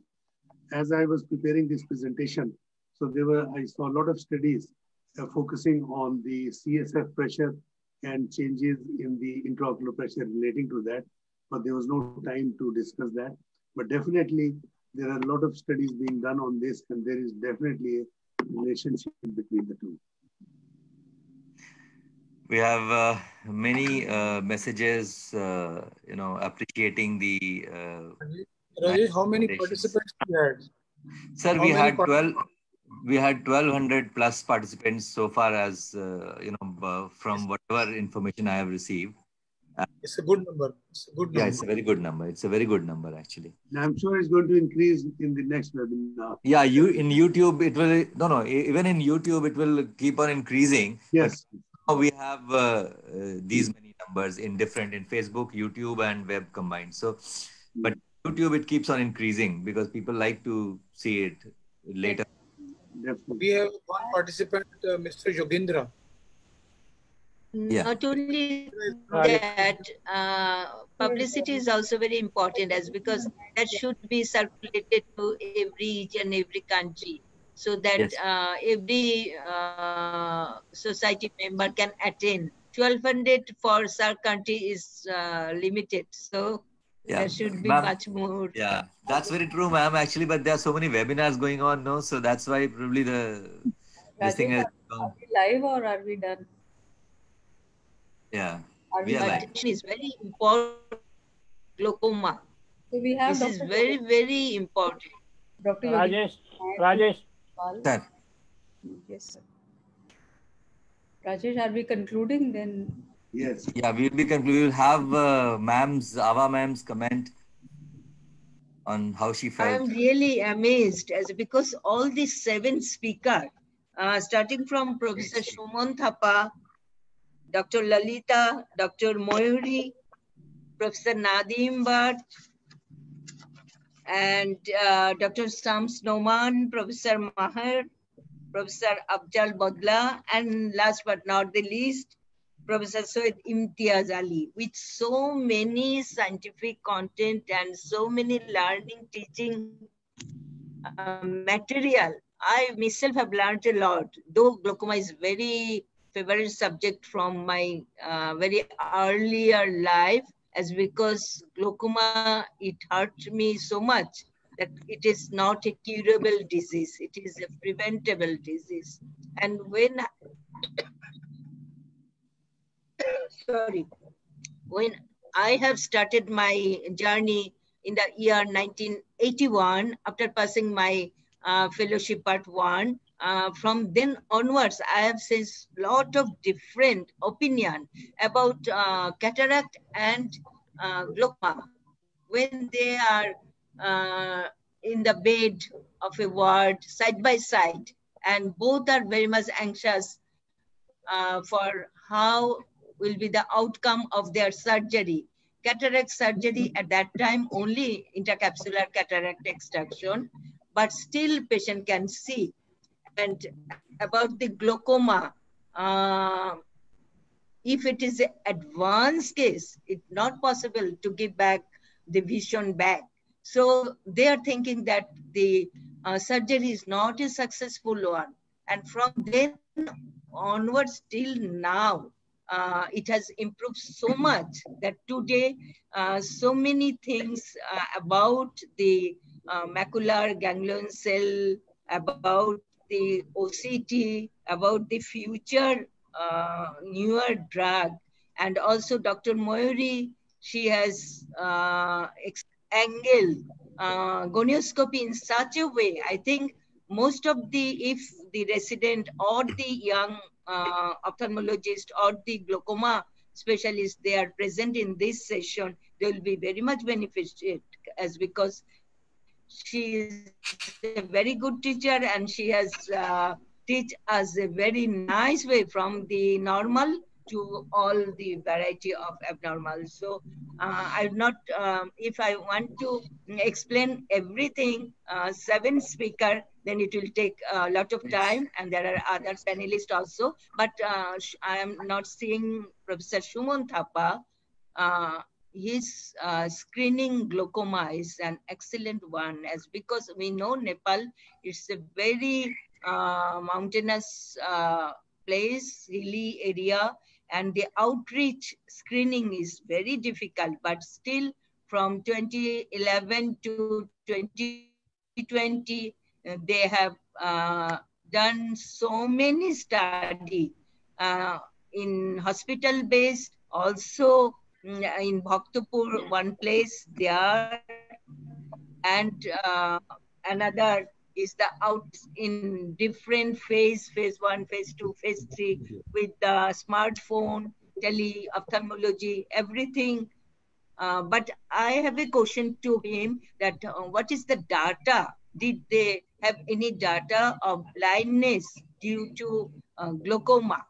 But I think Professor Tumoni is not here, but I will ask him later on. So, Professor Shumon, you are here. Will you please tell me what is the data of your glaucoma blindness in Nepal? So we haven't been able to calculate exactly, because the population-based studies that we have done is just only for glaucoma, purely for glaucoma, is only in one of the districts. So Nepal being a very vast country with different terrains and different ethnic races, we haven't been able to, and extrapolating that data is not going to be accurate. But through and the RAP surveys that are being done, I feel that they are still, the RAP service still underestimates the burden of glaucoma, because as you know, it's just a rapid assessment of blindness, and really we miss out on many patients who have visual field defects, etc. So unfortunately, we know that it is the second or third cause of blindness, varying from places to places. In fact, in a one population-based study that we have just finished up in the mountains, a study called the GRI study, we found that the blindness of cataract and glaucoma is equal in one specific ethnic race. So that is very alarming, and we are reporting that very soon. We have already submitted our paper to report that. So it is a major cause of blindness. The exact burden of glaucoma blindness we do not know, but however, hopefully we will be able to, even if we don't know the exact burden, we will be able to address it to some extent. Okay, thank you so much. Thank you, Professor Okemala, Professor Rajvardhan Azad, Professor Nadim Bhatt, and Dr. Rajesh, the main hero of today, as because he has done a lot of things for this webinar. Professor Namrata Sharma, another very academic personality. I like her very much. Professor Imtiaz, Professor Badla, Professor Maher. I can remember everyone, their hospitality beyond any limit. When I was in Pakistan in SAARC Academy of Ophthalmology in 2016. So with all this, Mayuri and Dr. Sri Lanka, another Lalita. Dr. Lalita. Lalita, right, right. So thank you so very much. I'm really, if it continues another hour together, I will sit and hear. As because it is very, very interesting and very, everybody I think like, and they will talk. Professor Namrata will say, of course. So I really appreciate, ma'am. Thank you. I really appreciate your energy level, ma'am, and I'm really thankful for your words of encouragement. And Dr. Namrata, as you said, that she is really academic, and both of us are cornea and refractive people. Dr. Namrata is, sitting and listening to all the talks very, nicely. I mean, that shows how much academic she is. How did you feel, Dr. Namrata, about it? I think it was a wonderful webinar, and we've had some webinars in the past also in glaucoma, but this was absolutely complete. And the best part was that there was perspective from all the SAARC countries and from the entire region in the SAARC. So things were a little different, but then I think all of them just converged into one thing, and I think the scientific content was great. For that, Nadeem sir has to be given the credit because he only designed the scientific content. Thank you so much, Dr. Nadeem Bhatt, for doing Rajesh. Team effort. Yeah. Would you like to give some time to Nadeem? He organized this session. Yes, sir, that's what I wanted to say. And to Raj before I finally close this session. He had to go somewhere. I messaged him, Professor Ajad. No, let Nadeem have something to say. He's the one who organized the session. Absolutely. So beautiful. So beautifully. Scientific content has been his own. Then I can conclude and close the session, isn't it, Rajesh? I will take your permission also. You are the one who did everything, No, sir. Please, Nadeem, would you like to say something, Nadeem? Yes, sir. Yes, sir. Sure. First of all, I would like to say thanks to the all the leading lights of SAARC region. We have, all the people which I can see on the screen. They are the leaders in their own regions, and they lead the spread of light in their countries, in their cities, in their hospitals. They are the ones, by the grace of Almighty Allah, bring light to the people who are blind or who are getting blindness or going towards blindness, especially glaucoma and cataract. So thanks and hats off all to you for being present here, sparing so much of your valuable time. We started at 5:30 and it's getting 9 o'clock in Pakistan. We planned for 2 hours and it has gone beyond 3 hours. So this is the beauty of this academic activity, that all of us are sitting here and our participants are also sticking to their screens and they are attending the whole webinar. And glaucoma is such a topic that you can continue for hours and hours and people will learn more. It's such an interesting, and it's, all the time there is new thing coming up, new definitions are coming up, new inventions are coming up that people are always interested to learn. So my sincerest and heartfelt gratitude to all the leaders of the SAARC region and all the participants and all the speakers and panelists, especially Professor Azad, Madam Awa, Sharfuddin Saab from Bangladesh, and all my friends from Pakistan, OK Mullah sir, our chief, our boss in SAARC region. He's the boss now, he's our president, and we love him so much, we respect him so much. And this is the beauty of SAARC region, that we are so closely knit that, I personally, I never felt like going to American Academy, but I will always attend APAO and SAARC conferences because I feel that there is some connection with each other, and whosoever is there as participants or as organizers, they belong to the same area. They talk the same things, same subjects, same topics. whenever you go to the West, you never find anybody of acquaintance or anybody who is having the same kind of thinking. So I never miss the SAARC conference and the Asia Pacific, because there we get the energy and we meet each other and we like each other and we solve each other's problem. So with this, I would like to thank once again all of you for being with us today. Thank you. Rajesh, do you have anything to say now, Rajesh? Sir, I would just like to thank you all for making this webinar memorable, and definitely would like to thank our support staffs like Bageshwar and Sajid, and very important are the company IPCA, which has supported us for this webinar.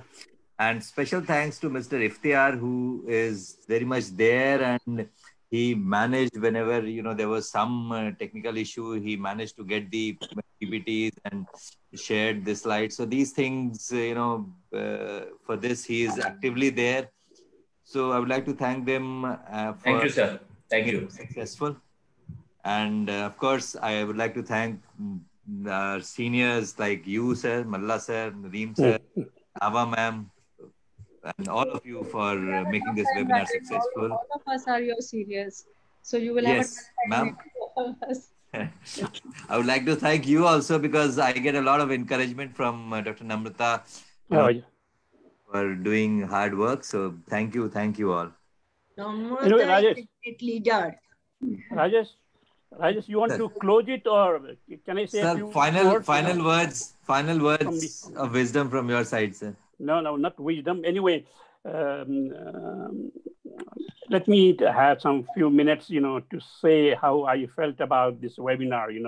Rajesh, you're the man of this webinar or day, but I must say that the presentations by each one of them has been of high standard.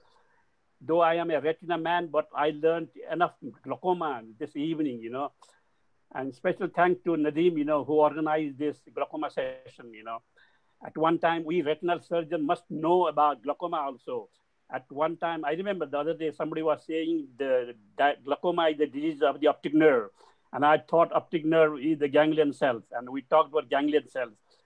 And the retinal surgeons should be equally involved in glaucoma session also, And some of the observation, comment I would like to make, the other day I was attending this, and the presentation was the normal intraocular pressure in this part of the world, at least in India, upper level is not 21, it is 18. And I want to hear from our colleagues of the region, do they agree to this kind of intraocular pressure? The intraocular pressure they are talking in the West is different from the intraocular pressure in this part of the world. I think this was a study done in RP Center, found that the normal intraocular pressure of the Indian population, maximum normal, we can say is 18. 20, 21 would be more than normal. Anyway, that's the observation, I wanted to share. And number two, in the anterior segment examination, it is imperative to not only examine the cornea, the angle, the AC depth, all that. The pupil is equally important. If you have substantial damage to the optic nerve, the RAPD, doing a good pupillary examination does give you help. One of the cases I was presented was the case of pituitary tumor, bitemporal hemianopia, where the optic nerve, probably if you had done pupillary examination, you can get a lot of information about the status of the optic nerve. After all, it is the optic nerve, which gets damaged, and you can do by just examining the pupillary reaction is what I was told that day, And number three is the three pressure. We talk about intraocular pressure only, but in glaucoma, it is intraocular pressure. It is the pulse pressure, which is dependent on the systemic blood pressure. And then lastly, the intracranial pressure, which was discussed in the end. All three pressures are equally important when you are talking about glaucoma. And another thing I couldn't understand is macular ganglion cell complex. I always thought, the part of the optic nerve which gets preserved till the end. That was what we were taught long time back. That's why one of the causes of tubular region, we used to say advanced glaucoma, where the macular fibers get preserved. They do not give way to raised intraocular pressure so easily as the other parts of the optic nerve. I think this is something new to me, interesting though. And about the artificial intelligence I was talking about. Last time in the Asia Pacific, there was a session on artificial intelligence. I attended it because I thought it would be interesting. They are doing artificial intelligence in diabetic retinopathy. And I was told that, this is deep learning. I was told that in artificial lensing, if there is somewhere choroidal melanoma up there, and if you let the artificial engineer do it, the artificial engineer will just detect the diabetic retinopathy, will say if there is no diabetic retinopathy, it's normal fundus, whereas this patient has a little melanoma up there, So what we have taught to the artificial intelligence is what you will be delivered, the message, And I think it's not going to be easy for glaucoma to do, until now. I think they have done in diabetic retinopathy down there in the south, I believe.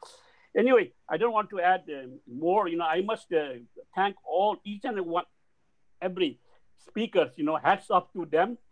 I don't want to name them. They all did a wonderful job. I want to thank one and all for a wonderful webinar, the first one, and especially to Raj and Rajesh and Namrata. What a team. And Lalit, of course. I couldn't see Lalit participating much. I did see him. What a team from India. I was amazed in how popular these people are in India. When I attended one of those AIOS team, they all seem to, the whole world of ophthalmologists in India seem to know all of them, and it's nice to have them in SAO, SAARC Academy of Ophthalmology. Thank you very much once again. I would like to say good night here, and unless Rajesh has something to add in the end, that's what I want to say, and that's all for me. Rajesh, over to you. Just one thing I would like to add, sir. Special thanks to Professor Azad, who initiated this idea of having SAO webinar. And he deserves a special thanks for it. Right. Okay, fine. On behalf of us, give him thanks, official thanks. Yes. I forgot Abha, Professor Dr. Abha. She is an inspiration too. Very academic. She's so popular in Nepal. And we got a women in ophthalmology session. I did attend Abha when he was there. One of your. I remember. Where your webinar session, I did attend. I'm glad that to tell you we have got 375 ophthalmologists, it's a newest figure. Out of that, about more than 50, 60, 70% are ladies. Thank you very much, I think credit goes to you also, Most of the doctors graduated from Bangladesh are ladies, and they are doing, each one of them are doing a wonderful job again. You will be glad to know. Most of them, I believe. Thank you very much. Rajesh, can you close this session now? Sir. Leave. Sir, thank you, sir. Good night. Today's youngest, one thing. To see all of you. One thing, today's youngest speaker is Dr. Noman from Bangladesh. Yes. Oh, yes. Yeah. Excellent presentation, Dr. Noman. Thank you. Yeah. No, I already spoke to him in the beginning. He has been very academic, and he's here everywhere. Thank you. The WhatsApp. I hear you in stop WhatsApp. The streaming now. So many comments from Sam's. Yes, thank you. WhatsApp. Thank you, madam.